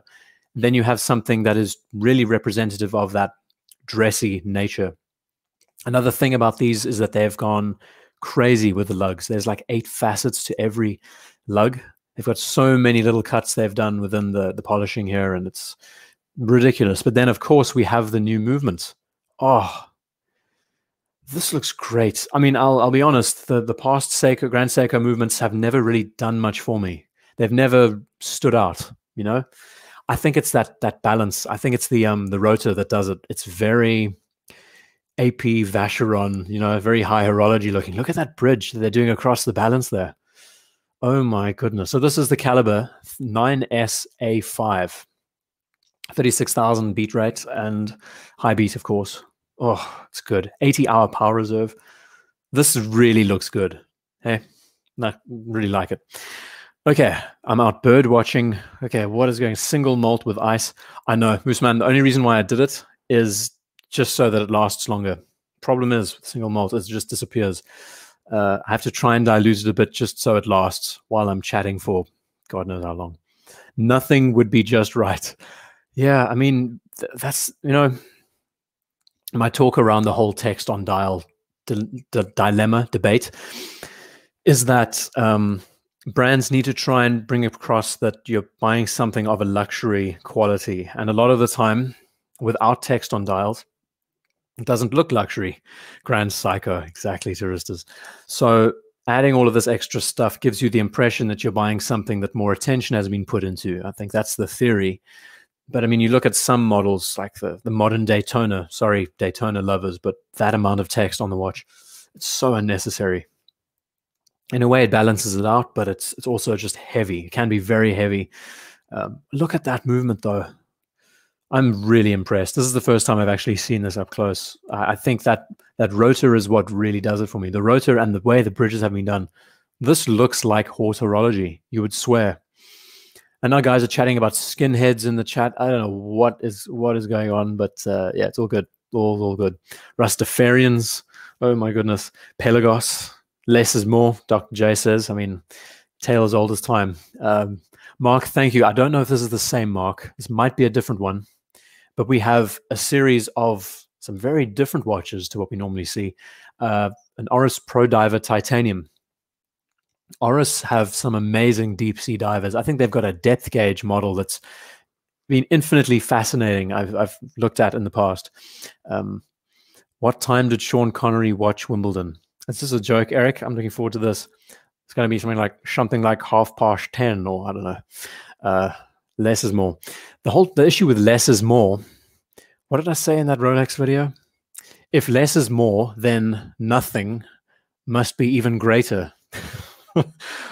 Where does this guy come up with this stuff? Right, 10-ish. There we go. I knew I was close, Eric. I was really close. Okay, hitting the whiskey again. The Dregs. Great watch, RS Pro Driver. Looks good, right? Thanks, Megan. Titanium, it's on a rubber strap. Great size. I would imagine it's like 44, 45 mils. 1,000-meter water resistance. Another brand. I mean, I was chatting about Longines earlier, but Oris has all the elements when it comes to being just a proficient watch. I think that's why there's been so much appeal for these pieces, and the voice is going, as you can hear. So, Fisherman's Friend round 3. I wonder why the voice is struggling so much today. Must be something in the air. That was a good line. Carry on. There's another good one. I used to know a very good line with Sean Connery, but I lost it. I forgot it. But he had that, the way he spoke, it's classic. So same as Longines. Oris is very under the radar, very underrated, worth looking into just for the fact that you can get such a lot of watch for the money. This is getting further ahead of the micro brand space, but you're still getting a watch that is well made. Good fun to wear. Watches are fun. The Zin UX, the Ferion, those are just absolutely amazing. Oil filled, right? Oil filled quartz, 5,000 meters. And it's such a simple looking piece, which is even better. Vostok version of Oris is known as Boris. Raymond, that's one of the best comments of the show by far. But we're not done yet. Mark has sent in something else, and it's a Railmaster denim. This one is a love it or hate it thing. It perfectly lines up. We're almost 3 hours into the show, and now it lines up perfectly with the theme of the importance of wearing watches you love.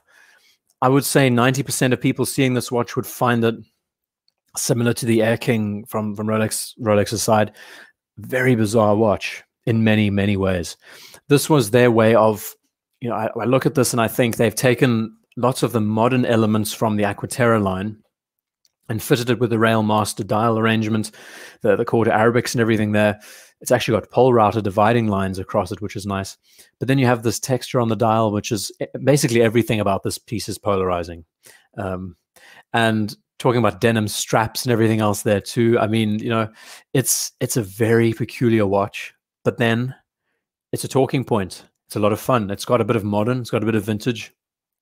We were chatting about just that whole Air King line. There's another shot, I think, with some Levi's jeans, just to check it out in attention there. My favorite pair of Levi's jeans are 501s. I actually can check how many. I think I have about 5 pairs of 501s, all different colors. It's the way to do it. I much prefer. What do you guys prefer, buttons or zippers? Buttons over zippers. I think most guys can probably say that they've had bad experiences with zippers in the past. And I can definitely agree with that. So buttons are my my go-to. A lot safer, put it that way.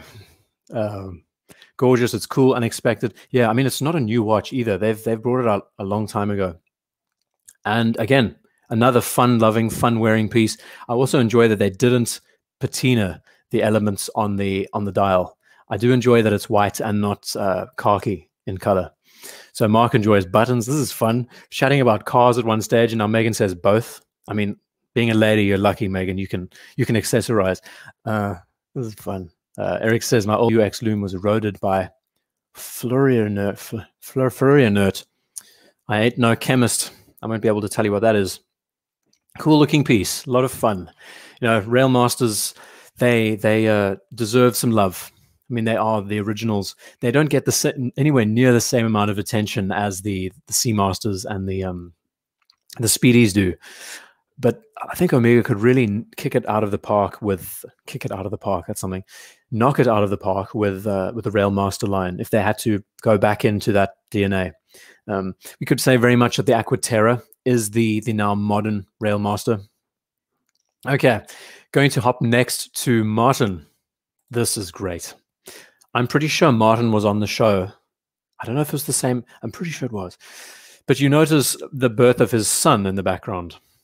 And he's rocking a beautiful, what do I call it? The Great White Seamaster. Okay, this should be fun. Let's see what's going on in the chat. We've got Ouch. We've got, I like Velcro. Velcro is not bad. Who was the guy that took his off at the laundry? Yeah. But a waste of time having to redo belts and shirts tucked in with button fly. Ouch. No quartz watches yet, which only got me thinking, how about a show featuring quality quartz, not the run-of-the-mill low-quality stuff? I'll tell you why I don't do shows based around a theme in a moment. Surely you all have Velcro. Velcro, I can't imagine. Found a zip. Fun for zipper jeans. No, you know what, Turbo? It's more like some kind of titanium belt that goes around the nether regions. It's probably a better call than a zipper. I mean, you can buy the jeans fine, but it's just protecting the male unit that's better. Stop calling me Shirley. Yeah. Surely you can't be serious. I love airplanes. It's one of my favorites. Okay, so here's the story. His son was born. I'm pretty sure Martin was watching the damn show while his wife was in labor that day. I'm pretty sure it's the same guy. And that was an intense time, especially for me as a host. I'm listening to all of this, thinking to myself, we've got contractions going on. We've got water breaking. It's a complete shit show. And he's watching the show like he's got his feet up, just enjoying himself while his wife is going through trauma. I think this is the same guy. And he did say that he is going to be adding a reverso to celebrate the birth of his son, which is just superb, I think. And another thing is that this watch is pretty much ingrained into that story now too. Even if you want to sell the watch one day, it's going to be there. It was there for the birth of your son, and that is just great. Run a saw for 5 minutes and come back to this conversation. Yeah, we're talking about pigs and blankets now. I mean, that works pretty. See, pigs and blankets, that's pretty appropriate, right? Flashback. I love the white Velcro busted chairs voice going, man's falling. Oh, Justin, the man's falling apart. You know what? I most certainly am. Awesome story, great watch. Yeah, we're talking about this piece. I mean, the professional is a love it or hate it thing. Of all, this is one of my favorites. I do really like the panda aesthetic, but I understand. I mean, there are lots of dividing elements to this piece. I do address it a little bit in the video that's coming out next week with Chrono 24. Skeletonized hands, the aspects that we address all the time. But it is good to see that this watch is getting a lot of love. This is not the only professional. We will see one in a moment too. But Martin, thank you. So he's in hospital, big building with patients, but that's not important right now. Yeah, am I right? It's pretty cool. It's pretty cool. I like the story. Martin, I think you were the guy in the background watching the show while your wife was going through all sorts. And I was trying to say to you, just attend to your wife. What are you doing? It was good fun. We always just have a good laugh doing these shows. He has misaligned. Talking about the misaligned bezel. Oh, he missed it by one click. Megan, I know Megan loves these, so I'm going to be sure to get it right in so she can enjoy that.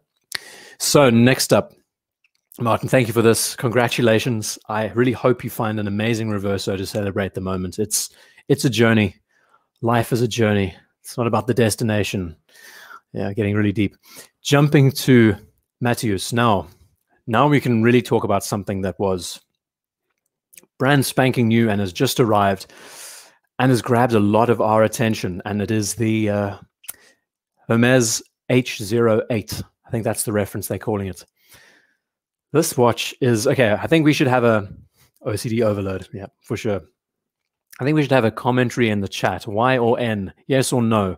What do you think of this watch? Just for the moment, don't think about the price. Just comment on the watch itself, the aesthetic and all of that there. What do you reckon? I'm going to start the trend. Y or N? What do you think? And I've been having a think about this piece a bit, sitting back and having a look at it and just coming to terms with underrated. Yeah, Raymond, I would agree. It's almost like a unanimous Y. This Eric, no mate. Yeah, it's good. This is fun. So we had the Hulk vote earlier on, and it was a unanimous no almost.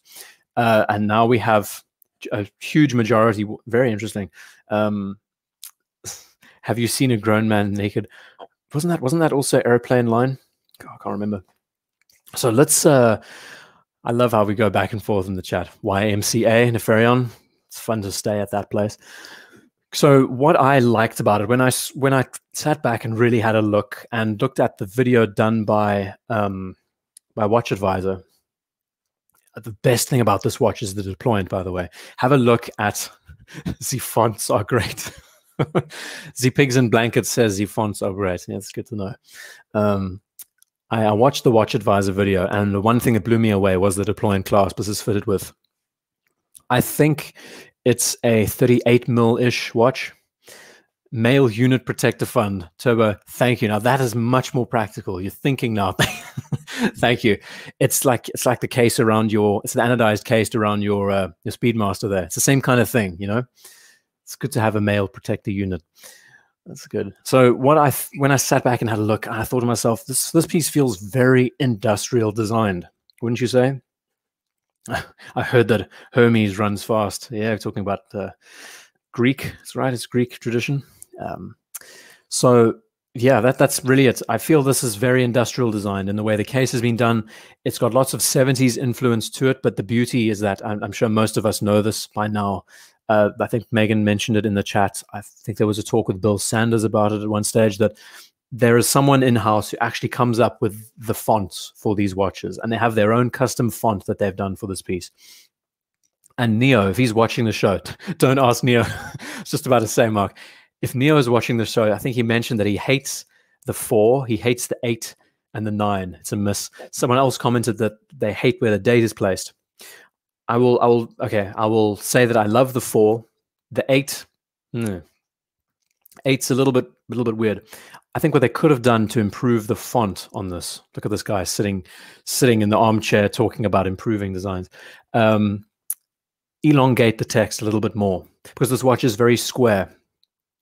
If the text was less square and more rectangular, if you know what I mean, it would add a bit more of a dynamic. But what I love about the way Hermes does their watches is there's this rotational element to the numerals around the dial. It's got a very field watch feel to it. Also see where the second hand is in the center of the dial there. So it runs around the minute track inside there. Interesting. And then you have the TV case and all the styling from back then. And the movement is approved by Bill Sanders, so that is huge. You know, when I heard that, Megan, I was thinking to myself, wow, this must mean, you know, before mentioning that he approved it, I thought, wow, he's going to tear this watch to pieces. So, yeah, I like that. I like the idea that there's someone in-house who designs the numerals. And then things like they've actually tried to make a stitch to the rubber. That's actually rubber that looks like it's formed to be a stitch. Again, the deployment is amazing on this because it's actually got a micro adjust system within it. So you're not only getting a watch that is fully adjustable with holes on a strap, but you also have a micro adjust deployment too, which is kind of unnecessary, but it's good to reach for the stars sometimes. You know, model name Eldon, it's the H08. I'll put it in the chats. Hermes, I think that's how I spell it. She's like, I don't know. You must remember that I'm starting to see double after 3 hours of talking to myself. Hermes H08. Hermes, not herpes. Exactly, Raymond. That's just it. Yeah. Funny enough, you know, the herpes virus is more common than you think. There's so many variants of it out there. Can I say virus, or that also get me banned on this platform? I don't know. Anyway, carrying on to Max next. Thank you, Matthews. I'll call you Matt.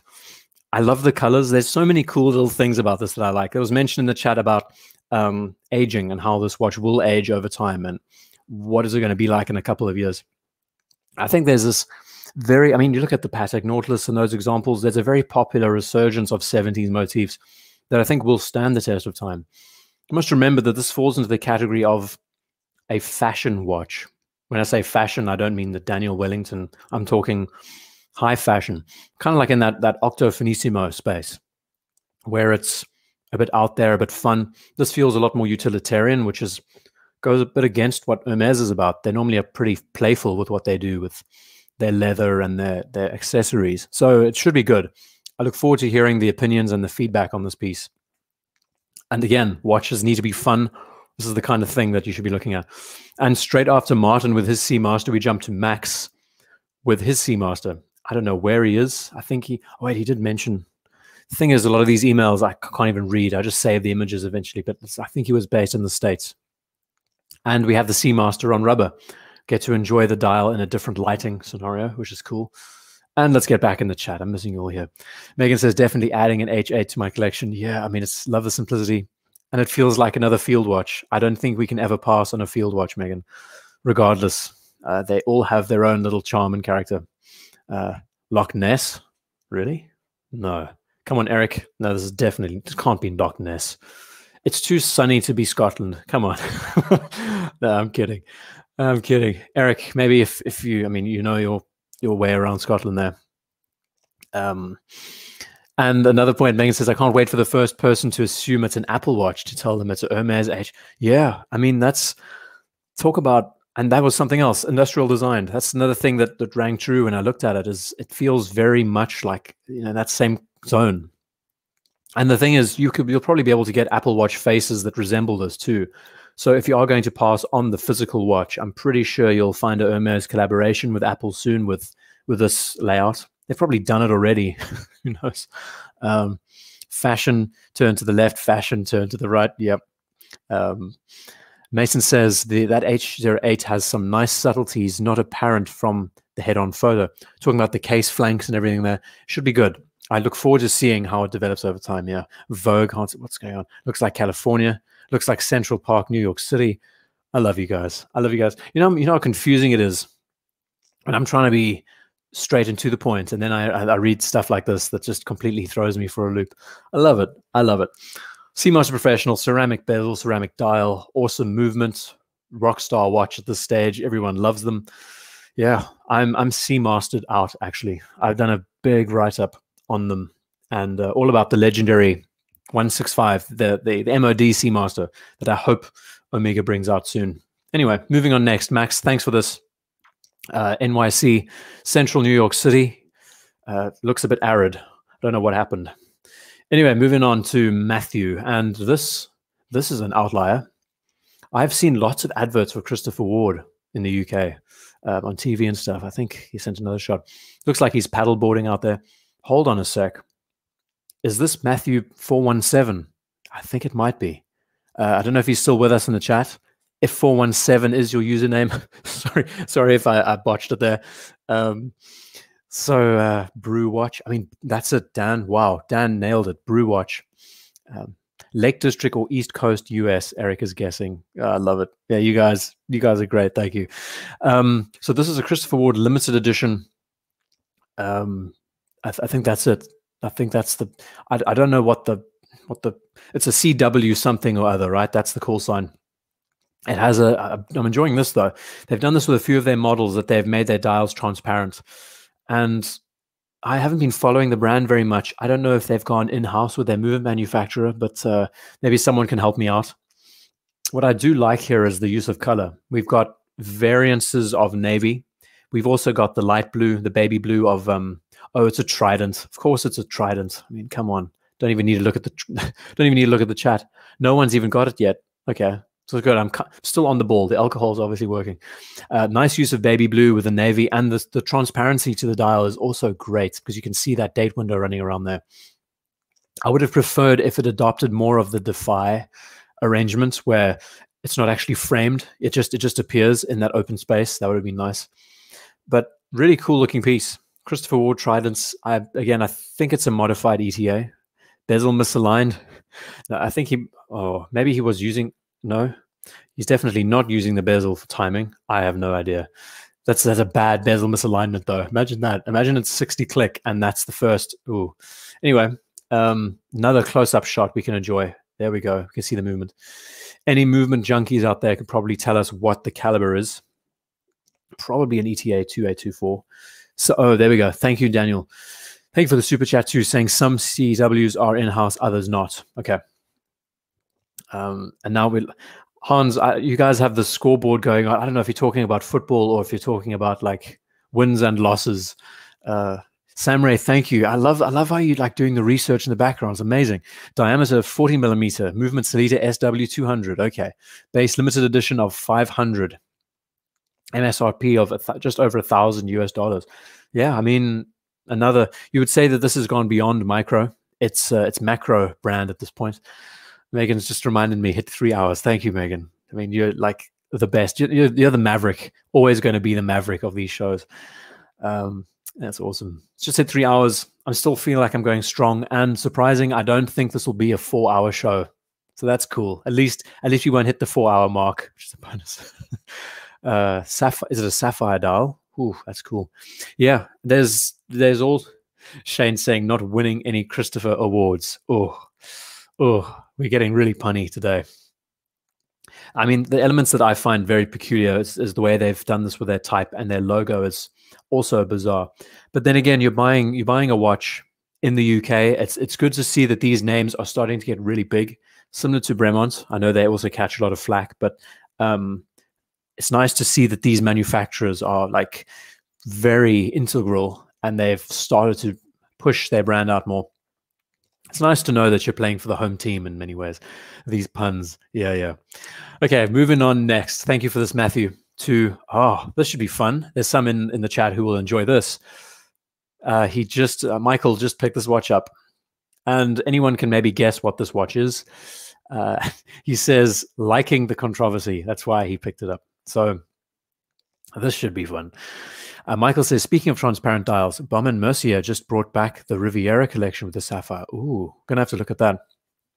Michael, within the next, 2 months, we're going to have a watch report show again. And in there, I'm going to cover all the best releases of that segment. I feel like it's going to be a damn long video. I feel like it's going to be 6 hours at this rate, considering all the releases there. Yeah, so this is a 925 Silver Surfer. I like that. That's cool. Not a Black Bay 58. Not another one. Please, God, not another one. Got to say, the color looks nice. The one of all the releases that I saw this month, right? This month, the bicompacts, pandas, and reverse pandas didn't do much for me. The gold Black Bay, it's kind of shooting a little bit, going a little bit too far, I think, for what the watch is. But this, though, I love the finish. And apparently, through the specifications, they've mentioned that this sterling silver is not going to tarnish, which I do look forward to seeing. For anyone out there watching, if you're watching this in 10 years' time and your sterling silver Black Bay has tarnished, email me at enquire.idguy@gmail.com. We're very interested in knowing, and we'll definitely want to feature it, see what happens. As far as I know, 925 sterling loves to tarnish and it loves to smell. So it should be good to see. Love the color though. The shine of sterling is unlike steel. I mean, it does look like white gold, which is amazing. It's really, really nice. Would love a silver bracelet option. And I mean, that would just drive the price up, Brent, which is the downside. Unfortunately, it's a pity. I think they could have done a bit more than just offer it on a leather strap.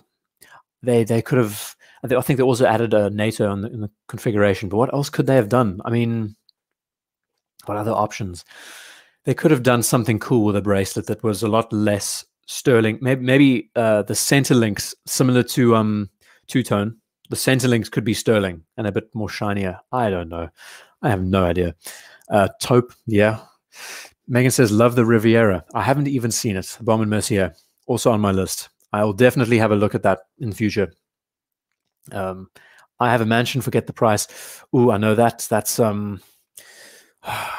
life has been good to me. No, what is the I'm going to get this. I'm not going to look at the chat. I'm going to remember this. Oh, come on. I've got the tune in my head now, Eric, you bastard. Thank you for that. Right, carrying on. Brasso will do the trick. Who wants to? I mean, this is what I just don't get. It's like, why would you want to put Brasso on your watch? It's like torture. It's like chatting with JCB at one stage. We're chatting about how you need to file down some elements of the bracelet of your Seamaster because it's too sharp. You spend that much money on a watch. Do you really want to take Brasso to it to give it a polish? It's nuts. Come on, I should know this song. No. Joe Walsh, I think that's it. Yeah, Mark, you got it. You got it. Lady Gaga is sponsored by Tudor. I know. So is David Beckham, and he's always caught wearing Rolexes and anything but. You notice on his Instagram page he's flogging Tudors, but then at Wimbledon and events he's wearing Rolexes. That's pretty funny. Won't Brasso wear the watch down? Yes, it would. It's a real. What's the word? I'm not even going to try and. I'm going to try and say the word in the 3-hour mark. Going to take a hit from the whiskey and move on. I think the color format and just the dial and everything there has been done very nicely, and the case is also beautiful. Yeah, Marky got it. Marky got it. Carrying on to Pound the Drums next. Michael, thank you for this. This is one of the first sterling silvers I've seen, actually, and having it featured on the show is a real dream. So it's really awesome. Hand slicing action of the watch is a feature. Yeah. So Pound the Drums next. So we're having a look at a Seiko grenade. This reference is the SRP-05, another in the Prospex line, and everyone is loving the turtles. How can you not? I can't believe I didn't. What is the name of that song? It's still in my head. I know all the lyrics. I just can't. I even know the lick. I even know the tune of the lick and the key and everything. Eric, you're really beating me up here. Abrasive. Chili Prepper, you came in clutch. Thank you. Yes. What's it called? What's the Brasso? Brasso is very abrasive. I've got there eventually. Okay. So we love our turtles. It's the original, the 6105, all that story. We chatted about it often. And I've actually really been enjoying looking up Vietnam Seikos and the history there. It's been fascinating seeing just how much in demand they were back then, and how most American GIs didn't know Seiko as a brand until they got to experience them in places like Vietnam. And then they brought them back to the States and they just loved them. They didn't even know how to pronounce the name, but after Vietnam, they were the business. And they have this just an excellent reputation of being workhorses. And I think that's where they need to stay. I'm definitely not singing at Samurai, not 3 hours in. Life's Been Good. Is that really the song, Eric? Is that really the name of it? The Turtles. I do love the Turtles. They did some good stuff. It's funny. You guys are great. Thank you for sticking around and listening to me prattle on about whatever. That metallurgy is a bit over my head, I admit you, Roberts. No idea. Han saying. Originally the Eagles, then Joe Walsh. Is that so? Really? That's awesome. Thank you for that, Mark. Okay, so Pound the Drums. Gotta love it. Gotta love the texture. I also think the way they've done the gilt hand and the gilt Divers 200 is also very nice. The large elongated, the sausage cyclops, we can call it at home. And you either love it or hate it, I think. Also nice texture they've put on the crown there. There are many good things to appreciate. It's a Prospex. It falls under that line of using the 6, what was it, the 6, did I say sex? The 6R35 movement, whatever. I can never get it right. It's the 6R5 something around there. Yeah. Next up is Reed, we know as the Watch Colonel. And he sent in an awesome piece to us all. And funny, we were just chatting about Vietnam era watches. We have a real classic. And it is a Hamilton from back in the day. I think from around the 80s, if I remember right. This is a real charmer. And he's rocking it looks like a seatbelt. Connery RAF NATO. Woolworths. The Woolworths NATO strap, we call it. 6R35. Samurai, thank you. You're always there to help me out. Thank you. Thank God I only learned violin in school, BDev. What was the comment from BDev mentioning I used to play a silver-plated trumpet? Oh, no, don't.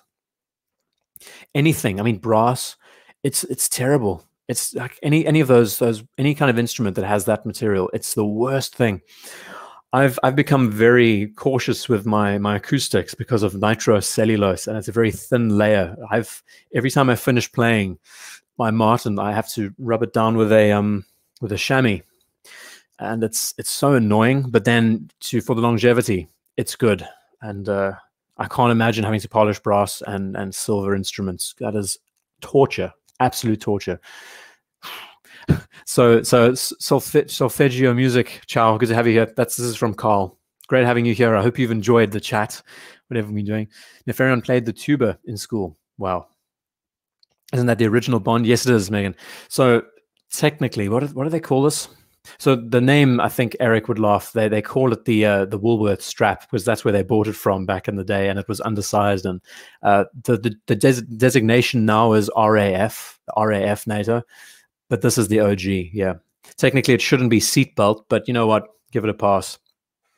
So this, I mean, the cool thing about these Hamiltons has a little H3 there and a little radium symbol, or radiation symbol, I should say, in the corner.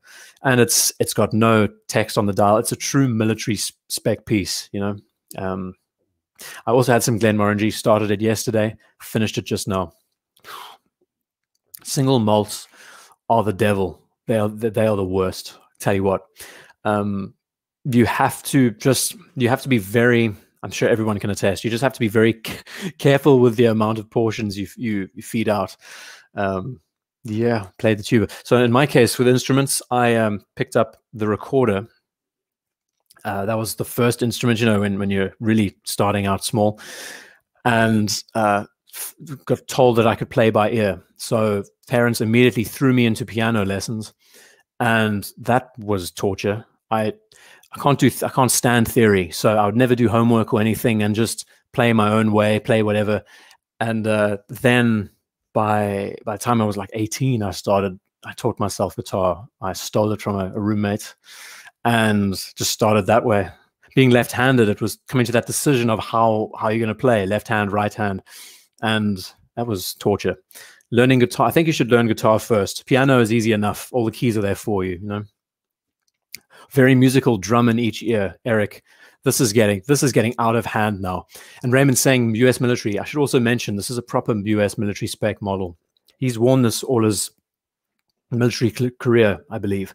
And it looks great. It's just a real little workhorse. We love our field watches. Said that time and time again. Okay, jumping across to Rene, you know, as Mooseman next. You're in the chat. Did you ever play the caravan flute? No, 73 MAF, never did. Not so much a fan of wind instruments. I'll tell you about that in a sec. Yeah, Mooseman, jumping on to a watch that I know pretty well. And Reed, love it. Awesome watch. We really enjoy this piece. So we have another Prospex, the SBB 143. He says, bought my first real dive watch. So congratulations. It's a good way to start. A good way to actually begin this. So if given the chance to pick up a wind instrument, I would be going for a tenor saxophone. I'm also baritone. One of the two. You know, the Pink Panther style saxophone. That would be a lot of fun to learn. I might put some money into one of those and just irritate the hell out of my neighbors. Why not?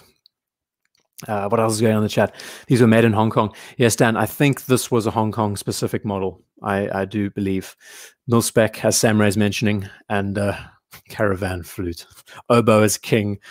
So, Seiko, SPB 143, we've had a look at the 145 or the 147 earlier, whatever that reference. I can never get these references right. But this is the model I have, and it's been an interesting experience. It's a superb watch. It is one that you can use everywhere, and it's what I do enjoy about it is it's definitively Seiko. It's a real machine. Oh, another instrument. I've just realized. Bagpipes. Anyone played bagpipes? That was it. Another 6R35. Thanks, Sam Ray. So I'll tell you this story. Let's get to the next watch. Raymond sent in this really slick micro brand that deserves a big feature. Mooseman, thank you for this. The next one we're looking at is a Formex Reef. We were chatting about the Yachtmaster earlier. This one takes a lot of those cues, but then does a couple of things that are quite different. Excuse me, jeepers. We have a Nautilus shoulder on either side. Wind instrument comes out of my ear. Jeez, like. So Nautilus shoulders on either side. We have an integrated style bracelet. We have skin diver elements to it too. Yachtmaster bezel, very similar. And it's cool. It's got lots of little factors. But then when we get to the actual elements on the bracelet, you're really going to enjoy this.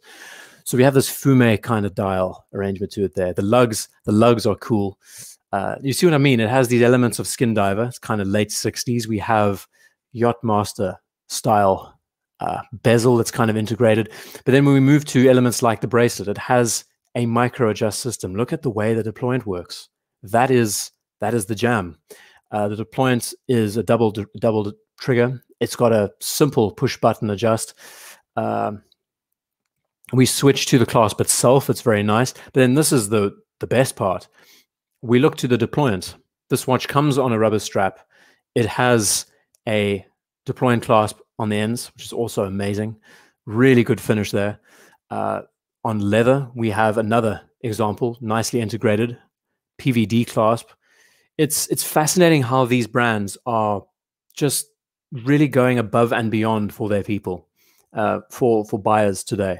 And this is something that I think is very important. Another small aspect is it has a a quick, easy adjust on the strap.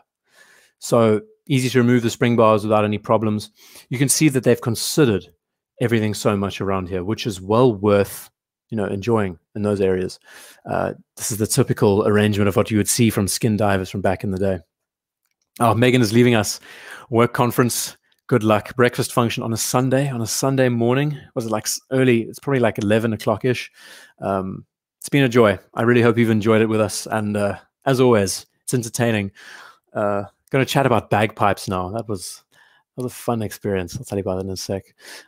What a cool looking watch. This deserved some attention because it really does have so many little facets that I think more brands should be paying attention to. Everything feels very custom to it. So yeah, the bagpipes. So one of my friends was forced into playing bagpipes. I don't know how that worked out, but I one day asked if I could give it a go, and it was the way that the school was arranged. You got rugby fields everywhere, and it's the coolest thing when it's like late evening, boarding school, late evening, and you're on the other side of the field playing the bagpipes. That it is. Do you have this instinctive reaction that you want to just blow the thing to get it to make a noise? But of course, you blow the tube to fill up the bag. I don't know where this is going. Innuendos everywhere, and you tend to go red in the face very, very easily. Thank you, everyone. The chat's just going ballistic. Again, Megan, pleasure having you here. I hope you have a successful Sunday. Yeah, feed bagpipes, peanuts down the pipes helps the tone. Ah, that's a good point, Eric. But anyway, the sad thing was that this friend of mine had been playing the bagpipes for about a year, and it took me all of like 10 minutes to get the hang of how to play it, and it was a lot of fun. Hey, wouldn't mind getting some of those. They are a lot of fun. We talk about scaring the hell out of people. That's the way to do it. Awesome watch. Formex, reef, rubber. It's great. And we've got a few more pieces, some great stuff on the way. More Vacherons, Panerais. It's just nuts. The selection has been incredible. Quick release strap looks amazing. Okay, going to move on. Raymond, thank you for this. We could talk about this a lot more in future. Does it have a suspension system? Eric says probably. I mean, this is an amazing machine. But for talking about value for money dive watch, everything has been thought through. I think it's well worth just focusing in on all those micro details. Done an excellent job. Bagpipe players are just full of wind. That's it, Mark. That's it. You got it. Right. Jumping next to Raymond. I hope I got your name right. We're going to look at a Panerai Radiomir PAM 1144. This is such a cool looking watch. It's amazing how so many of these pieces are deserving of attention, but they just don't get it. I'm a bagpipe player. This is good. Everyone loves Raymond's watches. Yeah, everyone loves Raymond. Yeah, we've got to love it. Got to love it. Yeah, for all of you who are still watching, I don't know how you do it. Thank you so much. I hope you're just kicking back. I hope you're drinking something good. We're going to be running for the next, I don't know, 20-ish minutes, I would say, roundabout. Still got some amazing pieces. I think I'm going to speed up the pace a little bit more by the time we get to the end. BDev asking, is this 39 or 42? I'm pretty sure this is 42. I would imagine it's 42 with about a 24 mil lug width, as they normally do around there. It's a beautiful piece, though. So this is a 1940, Thomas. Thank you. That does make a lot of sense. And the way they did these lugs, is this true to form, or would these Radiomers all have wire lugs? I feel like this is a bit of the modern approach taken, more of a Luminor aesthetic that they've moved across. But love the dial, love the sandwich dial. That's just the way. And these are limited editions as far as I know. They came out quite recently. 73 Math says, reminds me of the Z Blue Milgauss. Yeah, I agree. It does have that charm to it. And it's the radio mirror, I think, is just one of those. It's just so nice. Seeing that sub-dial arrangement, no date. It's clean, it's clear. I do like the charming integration of the crown. What's it? The patented crown system that the Luminor has. But then this is also pretty nice. A lot of fun. 39 or 42 was meant for the 4MX. Oh, BDev. I feel like this is probably a true 40 by the looks of it. I don't think it's a 42 by the size. It does look so integrated. Honestly, I think everyone should be having a look at this. I want to check out this brand after the show because there's lots to take in. I believe it's a 40 mil, maybe 39. You know, not a true 40. Who knows? What an awesome shot too. This was also cover photo material, don't you think? Hans says never got Pams. Yeah, I mean they're either a love it or hate it thing. But then again, it's a brand at the moment that has a lot of opportunity for great pickups, where people aren't paying attention to them as a time when you can really jump and have a fun time. 4MX. Yep, that's it. Okay, moving on next. Awesome dial. I love this photo, by the way, Ramon. Looks so great. Next, we're jumping back to Freddie, I believe, and we were chatting about this Vacheron. Freddie Turner shared. Oh, hold on. He picked it up. I'm going to see if I can read the description. So it's a 1975 white gold automatic auction win JLC ultra thin movement. Basically, that sums it up. And chatting about watches that are outliers that you don't see and pieces that there's no real attention put in. This is an example of a watch that was just went under the radar. No one was interested. And the VC dial less than an RS65. What is I trying to say here? VC dial less than RS. I think we're chatting about the size. It's not the biggest watch in the world. I think it's a 34 mil. Turbo T2 says, vouching that the Radio Mirror blue dials are stunning in person. Well, we're going to be getting to yours in a second, so it should be fun. The 723, if that is the reference, right? It's cool. Also really enjoy how they've done the finish here. I think this has all been hand done, a hand beaten finish to the case. Yeah, it's charming. Really is nice. Teardrop lugs. I mean, it's just a piece of its time. And then we get to the movement, and now we have something that is, as far as I know, it's a Le Couture, it's a JLC movement. Oh, I love it. So we're talking about like pretty much haute horology in this category. Just a classic, simple classic. And we have that cushion case. And funny, we're chatting about the 1921 from Vacheron, same maker. You see how these squared off television cases of that time have just been, a sign of the time that have been translated through over the period. That's great. Really is nice. And it's not showing any marks. I mean, that's the thing. We look at the way the case has been done. I don't know if this was hand engraved. I'm pretty sure it was. But I think he got this for an absolute steal. And this is all white gold. It's a classic. And you can see his love for these pieces. I can't wait to share that 50s model that he has because it's beautiful. It's a real treat. Okay, Freddie, thank you for sharing the rest of these. We are going to jump now to Robert with a completely different beast, Citizen BM7390-22X Eco Drive Pilot. Goodness gracious. Talk about description. And he was going camping with this watch. That's the story. And what he also mentioned, which I think is great, what Citizen does best in the industry, I think, is how they integrate, because this is a solar-powered watch, how they put the solar panel into the dial. I believe that's the solar panel. Someone correct me. Maybe Eric might know. But isn't it cool that you have a watch that recharges and the solar panel is subtle enough that it's out of the way? Looks like Blue Shirt has just joined us. Welcome, Blue Shirt. I hope you've had a great day. I'm trying to think now. Saturday. Must be Saturday evening for you that side, right? My time zone's a bit mixed up. It's 1:30 in the morning in the UK. So, I'm rocking and rolling. Nice looking piece. You have this, compass layout. Also something very Flieger focused. Citizen makes solar panels for Seiko. Thanks for that, Eric. I did not know that. And so it is. And maybe the whole dial, Samurai mentions, could be the case. They do some pretty subtle things. And again, for a watch for a camping trip, you've got a compass, you've got a Flieger arrangement there. Looks good. Really does look nice. And I do like the color. I should also mention that the color with the olive drab is also clean. Great texture to it. The leather strap is nicely integrated. Yeah. Nice highlights, very Flieger inspired. Also, always good to see a 0 by the 5, wouldn't you say? This one is, I would imagine this is 42, maybe even 44. I don't know. Difficult to tell. Could be a 42 because it doesn't have a solid, a large bezel around it. I think it could be a 42 that fills the whole dial there. But Citizens, I mean, I've found some of their solar dress watches. I think they make one of the thinnest solar dress watches out there, which is pretty amazing. I forgot the name of the reference, but it's special. 142 millimeters, that's it. Robert, thank you for this. There's a huge description around here, so let's have a look. This is from Sal. Okay, he wanted to highlight this watch. It's called Temptation, and it's a German brand. So let's have a look. It has a modified Valjoux 7750, making it a Rattrapant, one of 500 pieces. Temptation is a small German watchmaker. I believe they only produce a couple of thousand or so pieces a year. So it's got a pulsation dial. This was a really interesting one. It reminds me of, look at the way the case has been done. Reminds me of the Zin, what is it? The Zin EZM 13, I think, with the way that the lugs are like integrated into the case like that. Very like IWC Ocean 2000 Temptation. I mean, you know, typical name. It's a real loving name. It's got a big date.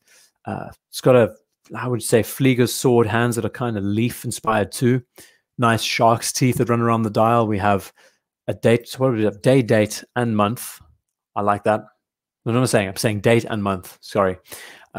Pulsation dial, Rattrapant, really peculiar, out of the blue. You don't expect a watch like this in this category. I'd be very interested in seeing Temptation as a maker, if they're a micro brand or if they're more established. Omega Constellation lugs, that's another one. That's the one thing that I'm drawn to, actually. The best thing I like are the way the lugs are done. It would be nice to see more brands doing this. Junior Johnson, thank you so much for the super chat. I can't believe you've been listening to me this entire time. All of you out there who are still listening to me talking, I don't know how you do it. I really don't, but I appreciate it. It's always a joy. These shows are always fun. You never know what's coming up next, and we've got some good stuff. Synchrons and Panerais and IWCs, Chopards, Daytonas, Yachtmasters, and then Russell's selection, which Temptation by the Human League. I knew that would be happening. Junior Johnson, thank you again so much. I appreciate it so much. The fact that you guys can put 3 hours aside to listen to me raffle on about all sorts. Sal, thank you for this. I'm sure many of us are going to be looking at Temptation now as a maker. I've never heard of them, never heard of the manufacturer before. And Eric is predicting 145 GMT plus 1. I don't know. I really don't know how long the show is going to go. We might have a bit of a problem. Slatsman next. Now this, I have seen this maker before. Graham. This is an old manufacturer, if I remember right. And it's called the Silverstone Stover Limited Edition. It's a peculiar machine. Look at the way that the numerals have been arranged around the dial. The 12, the 6 is a bit larger. We've got a carbon dial. Graham is an old manufacturer. Sleep is overrated. Mark, I think it is. You know, you've got all of Sunday to sleep, right? But James Conn mentioning, check out Zin 147 for this type of lug. I love those integrated lugs. It's that Ocean 2000 from IWC and Porsche design, just an absolute gem. So sleep is overrated, said Count Dracula, Hans replies. Yeah, so crazy looking bicomplex arrangement, go with it. Has a Chopard Mille style rubber strap to it, which is peculiar. This is, I mean, the nice thing is that the next watch we're going to see is a Bell & Ross. And this does fall into the Bell & Ross category. I mean, watch this. We switch over to the BR03.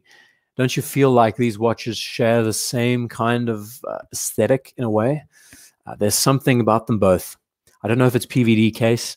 The Chrono Fighter. Yeah, I've never seen this before. Very interesting though, Slatsman. I mean, again, wearing what you love. There's an example of a watch that you'd enjoy. And also, I'll always be a fan of numerals on a dial. There's something about Arabics that always makes me smile. And that rhymed amazingly. Gonna carry on next to this Bell & Ross though, the BR03. That is cool. Bell & Ross, Has the same kind of wrap as Panerai, where they've gone in and out of fashion over time. He says, taking a hit of the coffee. But there is something about the way it's presented. It's very military focused. It's very aviation focused, and it just looks good. I'm Only Human. That was also a song. A guy's doing more song lyrics in the chat. I don't know. It's a tie pressure gauge. Shane, it could easily be. This is a cool piece. I think the way they've done the blue accents everywhere, it's very modern. The way they've screwed down the case, that's typical Bell & Ross arrangement. And you can see that this looks like an instrument cluster you would have attached to your cockpit or wherever else. I like their round watches better. Yeah, they've got some cool looking stuff. And didn't they release a whole the B01 or I can't remember the reference.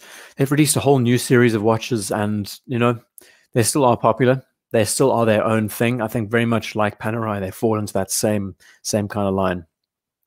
Ferran says, when I was a kid, I used to oogle over Bell & Ross in the back of the car, and driver magazine. Oh, excuse me, back of car and driver magazines. I'm starting to get hiccups. That's not good. If I start getting hiccups when I'm presenting, we're gonna have a bad time. Bear with me. We're gonna get through this. Baby blue color is also very, very nice. I like it. Nice colorway. Nice pairing. To Thomas next. Thomas, you've waited 3.5 hours, but your watch has finally arrived, and this has to be the most. Eric says my 03 diver fogged on first cold water dive. Ooh, and Eric loves to abuse his dive watches. That is something. They know how to do a date window orange hand. I will agree there. That is excellent placement. Out of the way, subtle, nice matching color. Yeah, for sure. It's a cool looking piece. I like it. Let's get to the Synchron Military. Let's have a look at it from the front first. Okay. Thomas, you might need to explain to us the story behind this watch exactly, but it had to do with someone who was a representative with Doxa. They used the design from the Doxa and incorporated it into this piece. And what I like the most about this example, and talk about subtlety, this is not subtle at all, right? It's very Thomas. It's got the 70s style case, orange accents, the reverse printed numerals, very Doxa-esque in the way the sides are arranged, the text on either end. It's really cool. The highlights are crazy. It's also a PVD case, I believe. And it's just great fun. If it was me, given the choice, I would have probably gone for the the steel version. But then again, Eric Bell does love his PVDs. And when you think to the SBS, this is the kind of watch the SBS serviceman would be using, which I think is great. And Thomas has just been rocking this. I think he's going to be wearing this piece solidly for the next month.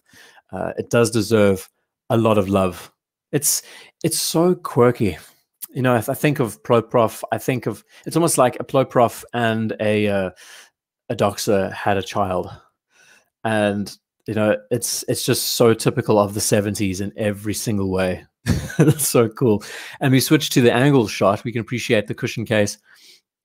I must say, this watch is growing on me.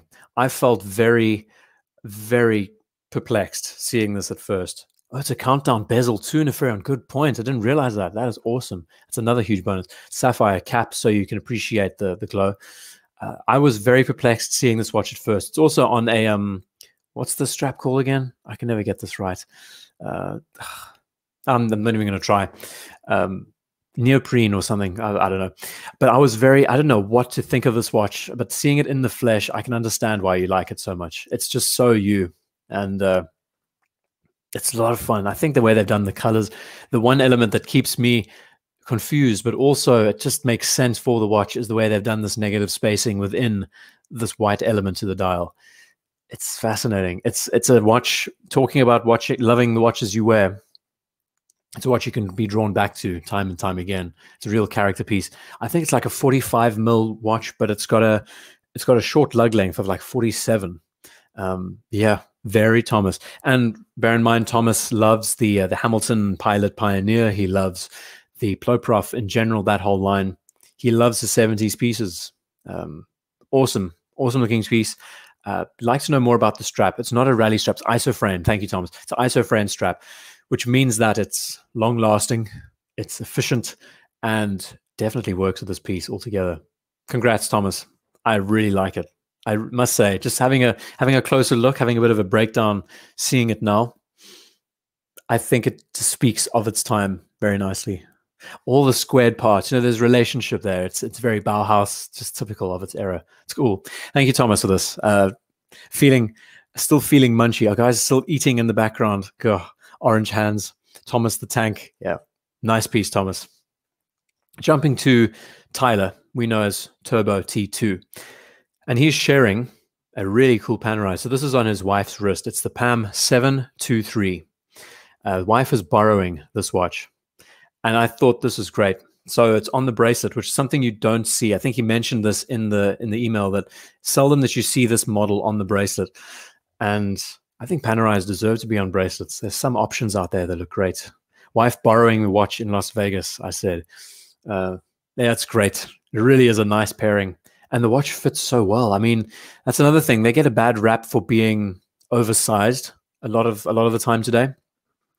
But in reality, if it's a 42 mil watch with a 24 lug width, shall we say, the way these watches have been done is it's all dial, and the case size sort of makes up for it, the way the lugs have been integrated in there. Yeah, Panerai, that's another brand that I've been looking into a lot. Again, the reference that I enjoy is the 223, the PAM 223, or it's the 233. It's an 8-day power reserve GMT, and it's a Luminor. I can't stop looking at that one. I find it to be stunning. They're going for ridiculous prices now on the gray market, but the watch and the wife pairing. Did I say that, Hans? I don't know what I'm saying. This is like over 3 hours, 3.5 hours in. I'm just riding, seat in my pants. Eric's now predicting 1:53 as the closing time. I'm going to have to try and beat you to it. So we're going to run through. Love it, Tyler. It's awesome. We've shared some cool stories from you about subs, about your Speedmaster. Or was it the, I always get this damn thing wrong. It's the Apollo. Oh, God. I'm not even going to try. Always a joy. No car. Going to carry on.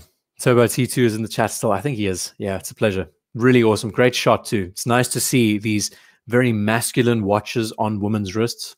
I think the woman's wrist gets a bad rap, and the whole way that some brands are actually diverting away from calling them women watches, where a lot of the time women are rocking 40 mil pieces and they look superb. So, I mean, yeah, to each their own. That's how it rolls. Next to Vince, and this is a new pickup of his. IWC from the 2000s, the reference 3706. Just another awesome one. I think we featured this exact watch earlier that was a part of the Loom Shot segment. And it's charmer. The colors work very nicely here. We have applied numerals. Talking about an IWC Pilot Chrono, this hits it. It just speaks so true to that whole timeline. And from the early 2000s, I would imagine the sizing is great too, wouldn't you say? Probably around 38, 39 mils. Nicely. Alaska Project, that's it. So I'll never get it right. Damn Alaska Project. I did videos on it, and yeah, that's how it is. So Thomas is mentioning Synchron. They owned Doxa in the 70s, developed the Doxa Army, which was never made. When Mirai left Doxa in 2019, he started a similar design. That's so cool. I like that story. Yeah, so I have this feeling that this is the year of the aviation chronograph, because there's so many of us out there that are picking them up. They seem like they're the hot item at the moment. Also well worth looking into in this segment. There's so many to look for. Oh my goodness, Rob, just got positive results for the bug. Tuned in just in time to see my citizen. That really made my day. Oh, geez, Rob, I'm sorry.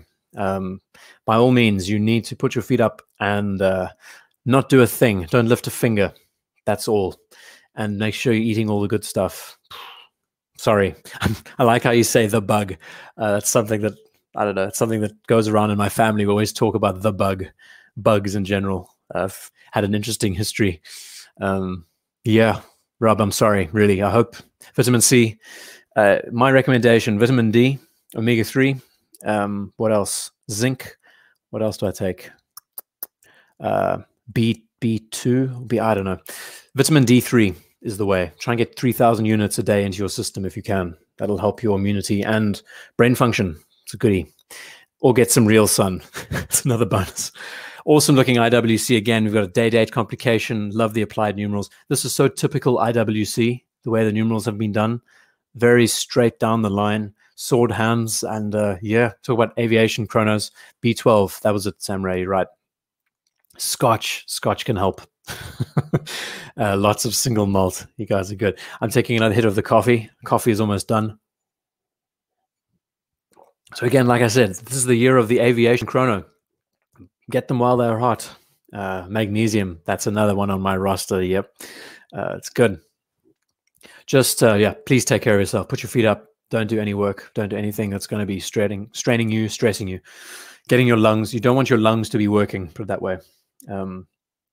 Okay, next we're jumping to some, okay, if you've lasted this long, to the 140 of you still watching, you're going to see some amazing stuff now from Watching World Finance and Russell.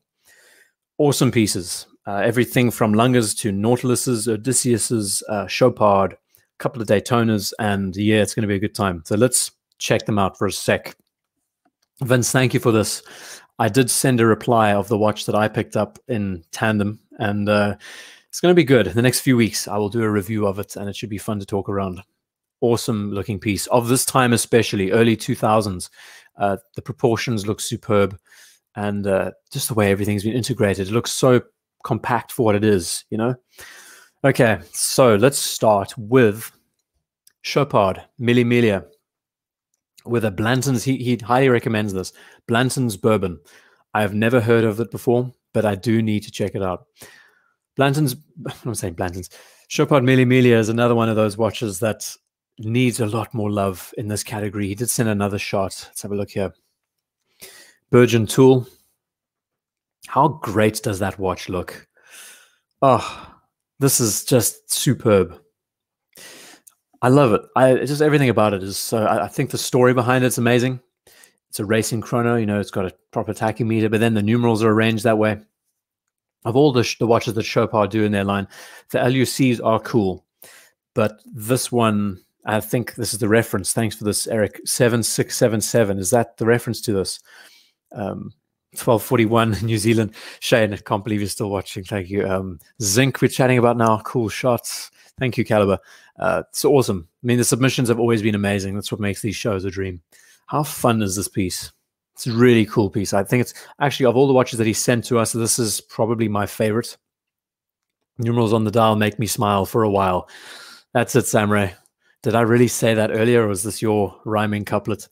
Yeah, it's good. And next up, I think the one thing is this watch is a little bit over polished, but then again, you know what? Why not rock it to the Burgeon? We love a Burgeon tool. Next, we can have a look at Daytona. Have we even featured a Daytona on the show? This was him going through Regent's Park. I can never get this reference right. It's a 116.523 or something like that with a black dial. It's really nice. The white dial is one of my favorites in this area. The strap with coward, delicious. Daniel, thank you for the super chat. Past my one. Oh no, we are moving ahead. How am I gonna? This is going to be a 4-hour. I think we're going to hit a 4-hour. Does Bud also have one of these watches? Bud the Stud. You said that on the Graham watch. Oh, did I really? Good grief. So yeah, this is a charming Daytona. I think two-tone in this category especially is special. We have, you know, these look like genetically modified roses in the background, but you know, nobody's perfect. Awesome looking piece though. And he also had another shot playing tennis. How's that? Using a sports watch. I didn't realize he's a left. I didn't even notice you're actually a left-hander. So, oh my goodness, like me. So you're using. Oh, this should be interesting for the accuracy of the watch. That's the way. I like this. These context shots are amazing. I meant strap with Chopard. Okay, thank you, Daniel. Thank you. Yeah, we're gonna have a look at the Chopard again in a second. Awesome looking piece. I think there's a lot to love about this watch. The two-tone, the black dial. It's very casual. Great to see it on the court. And it'd be nice to know how the accuracy is affected by the tennis racket. This is how I'd be playing tennis too with a watch on this side. So, you know, deuce, nod out. You guys are just a laugh. Let's get back to the show part one more time. I think this is a really cool piece. Nice case design. There's everything to it. Also, they've got this patented system with the rubber strap that looks like a tire. And then last but not least is a Yachtmaster. I can never get the references for these. Yachtmaster 2. Oops. At the gym. He's rocking this watch at the gym. I completely forgot that he's wearing this on the right wrist. It's nice to see, getting some exposure. Samurai, I'd never saved it. I never saved your watches. I pretty much stopped saving submissions at about midday today, which was, who knows, how many hours ago? 14 hours ago. So I'm sorry, I will have to carry it over. There were 150 submissions, as you've seen. And many have mentioned, like Eric would say he would buy that. It's such an outlier. As we are running close to the 4-hour mark, I'm going to have to cut this short. But this watch is one similar to the Air King, similar to the, what's the other example we were chatting about?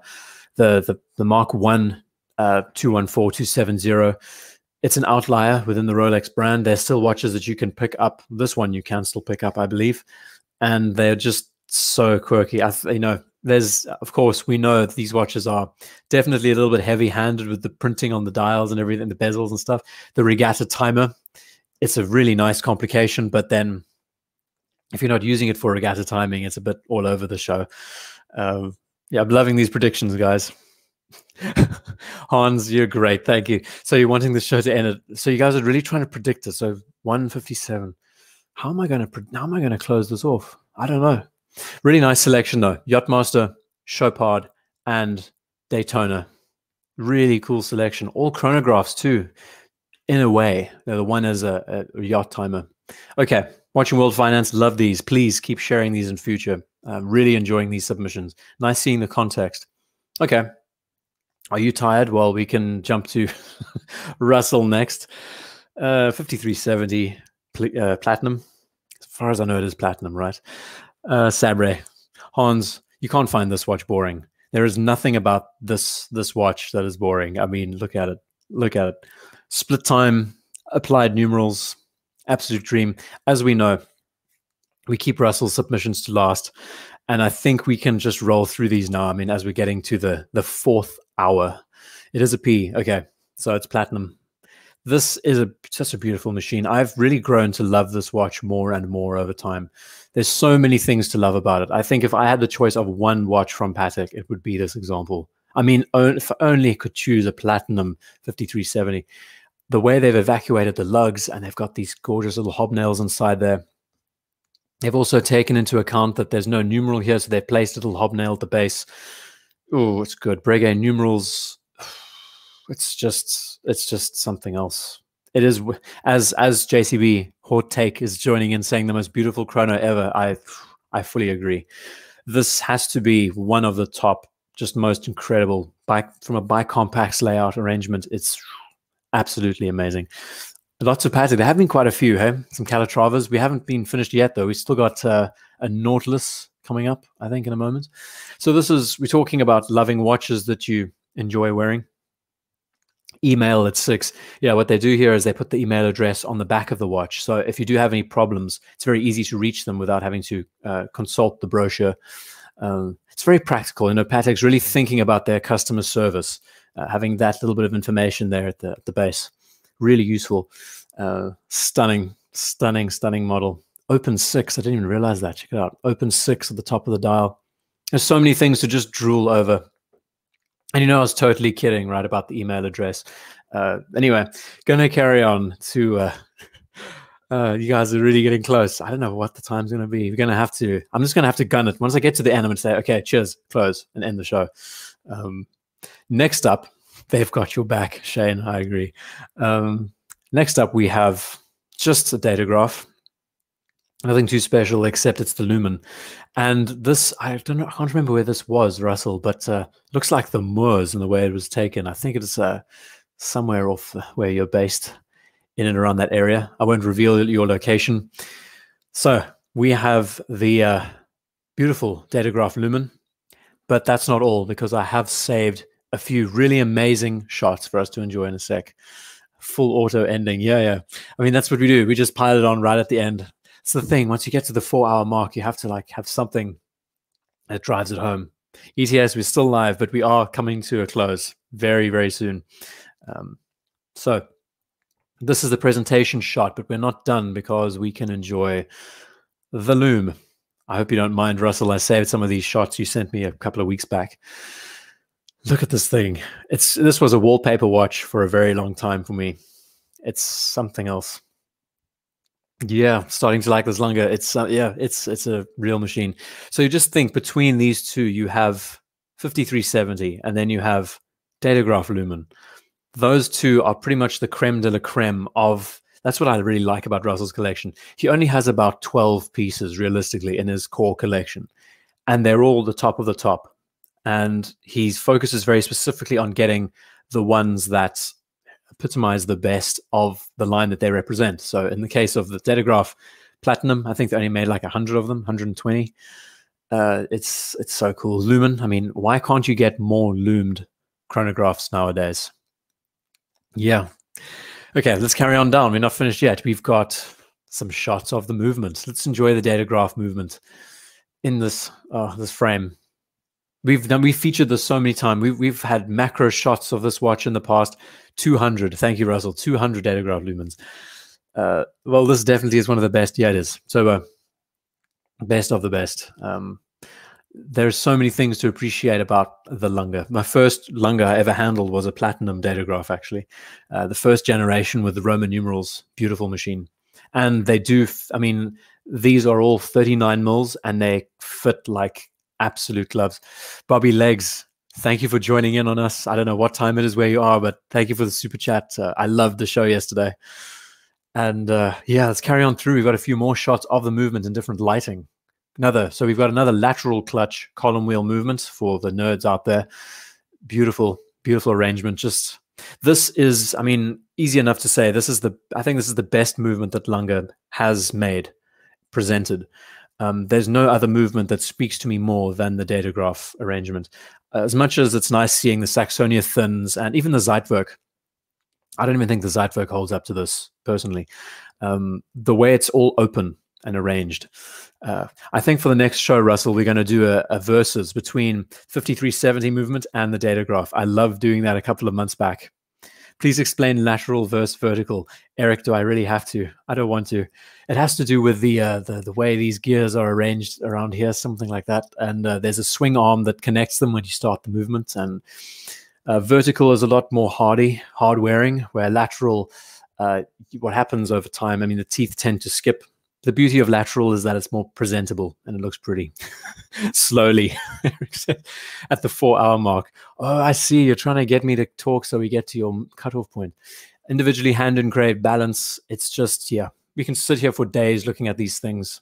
It was really amazing looking at the differences between the Patek and this when we look at their case backs, because the German approach is much more hardcore with the way they work their metal, where the Patek is a lot more filigree, a lot more finer, and you notice that the metal is a lot more sprung. It's not as solid, not as solid looking, should I say, the springs and all the levers and everything there. It's just amazing. I mean, how can you deny? It's a really slick machine. And of course, you can easily adjust the date with a pusher on the side there. He's got a cool collection, gotta say. There's 500 pounds in it. Are you guys kidding me? You can't be betting on when my show. That's terrible, guys. That is terrible. We're currently at 54 minutes. So, oh, this is good. I can't believe you guys. You guys are the literal worst. Okay, I'm gonna have to motor in a way. We can carry on through. We have a few more watches to go. We have a Nautilus to enjoy. One of his favorites in this category. It's the 40th anniversary, I think. And you wouldn't believe until you see it in the sunlight. These are baguette diamonds set inside a white gold case and a applied diamond there to indicate that it's I can never remember if it's to indicate that it's a white gold model. Only certain variants have a little applied diamond at the base. It's just a dream. It's a real gem of a watch, very subtle. This is one of his favorites to rock. Yeah, as Ferion says, the perlage on the dial is great. Yeah, Audemars should be out of the Trinity after the Purple Abomination. were we talking about that Black Panther? Yeah, that was a disaster. A real disaster. So this is platinum. I'm pretty sure it's white gold. As far as I, oh geez, Russell. So yeah, so to indicate platinum, sorry, they put a diamond at the base. Then to the Odysseus on a rubber strap. We featured an Odysseus earlier on, and gotta love it. Gotta love the orange accents. Precious metal cases get the diamonds. That's it. I think only the platinums get a little diamond at the base there. Look at the way the dial looks in the light. Yeah, I think we need to have a separate Russell segment where it's just fully dedicated to him. This is good. It's a lot of fun. Longer, greater than AP. I mean, they're just hitting it out of the park. And we have a few other surprises along the way, Russell. We're not going to mention to anyone, but it's going to be good to feature that very soon. And to end the show off, we have, once more, we have the Phantom. And I think as I close off the page, which I will do, I don't know what time we're going to be closing on, but we'll see. Nice looking piece. Before we close off the page, I'll do one more thing, and that is sharing a little video clip of this watch on the move that we can enjoy. I don't know when I'm going to close off. I'm not actually keeping track of the time, but it's good to see just how this movement works from time to time. It's really something to enjoy here. The Phantom, most complicated movement they've ever made, and it's a joy. We need to do more of these, Russell. I think we need to have like a full chronograph running session and everything there. We started the show having this at the very beginning, and it's a charmer. The fact that you can see all the numerals working in the background there, and it turns right at the 60. I think that's the most amazing thing of all.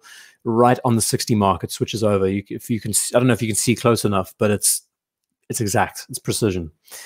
So, ladies and gentlemen, we've been running for almost 4 hours. That's how we do it. I hope you've all been well and have been enjoying the show and have been kicking back and listening to me just rambling on as I do. It's always a laugh. I mean, we had a good time chatting about everything cars, everything. I don't know what we went on. We went on such tangents today. Amazing collection of pieces. As always, these shows are a blast. There's a jam. What's the time? Just out of interest, I'm going to pull it up and see. We're currently at 1:57. So I think, Eric, you lost that bet, I'm afraid. My pleasure as always, ladies and gentlemen. I can see lots of comments in the chat. It's been a blast. I won't be calling out your names separately because that'll take way too long. But yeah, we'll be doing another one of these in, what, 3 weeks time, I would say, roughly. Guys, thank you for the super chats. Really totally unnecessary, but thank you. 73 Math, Russell.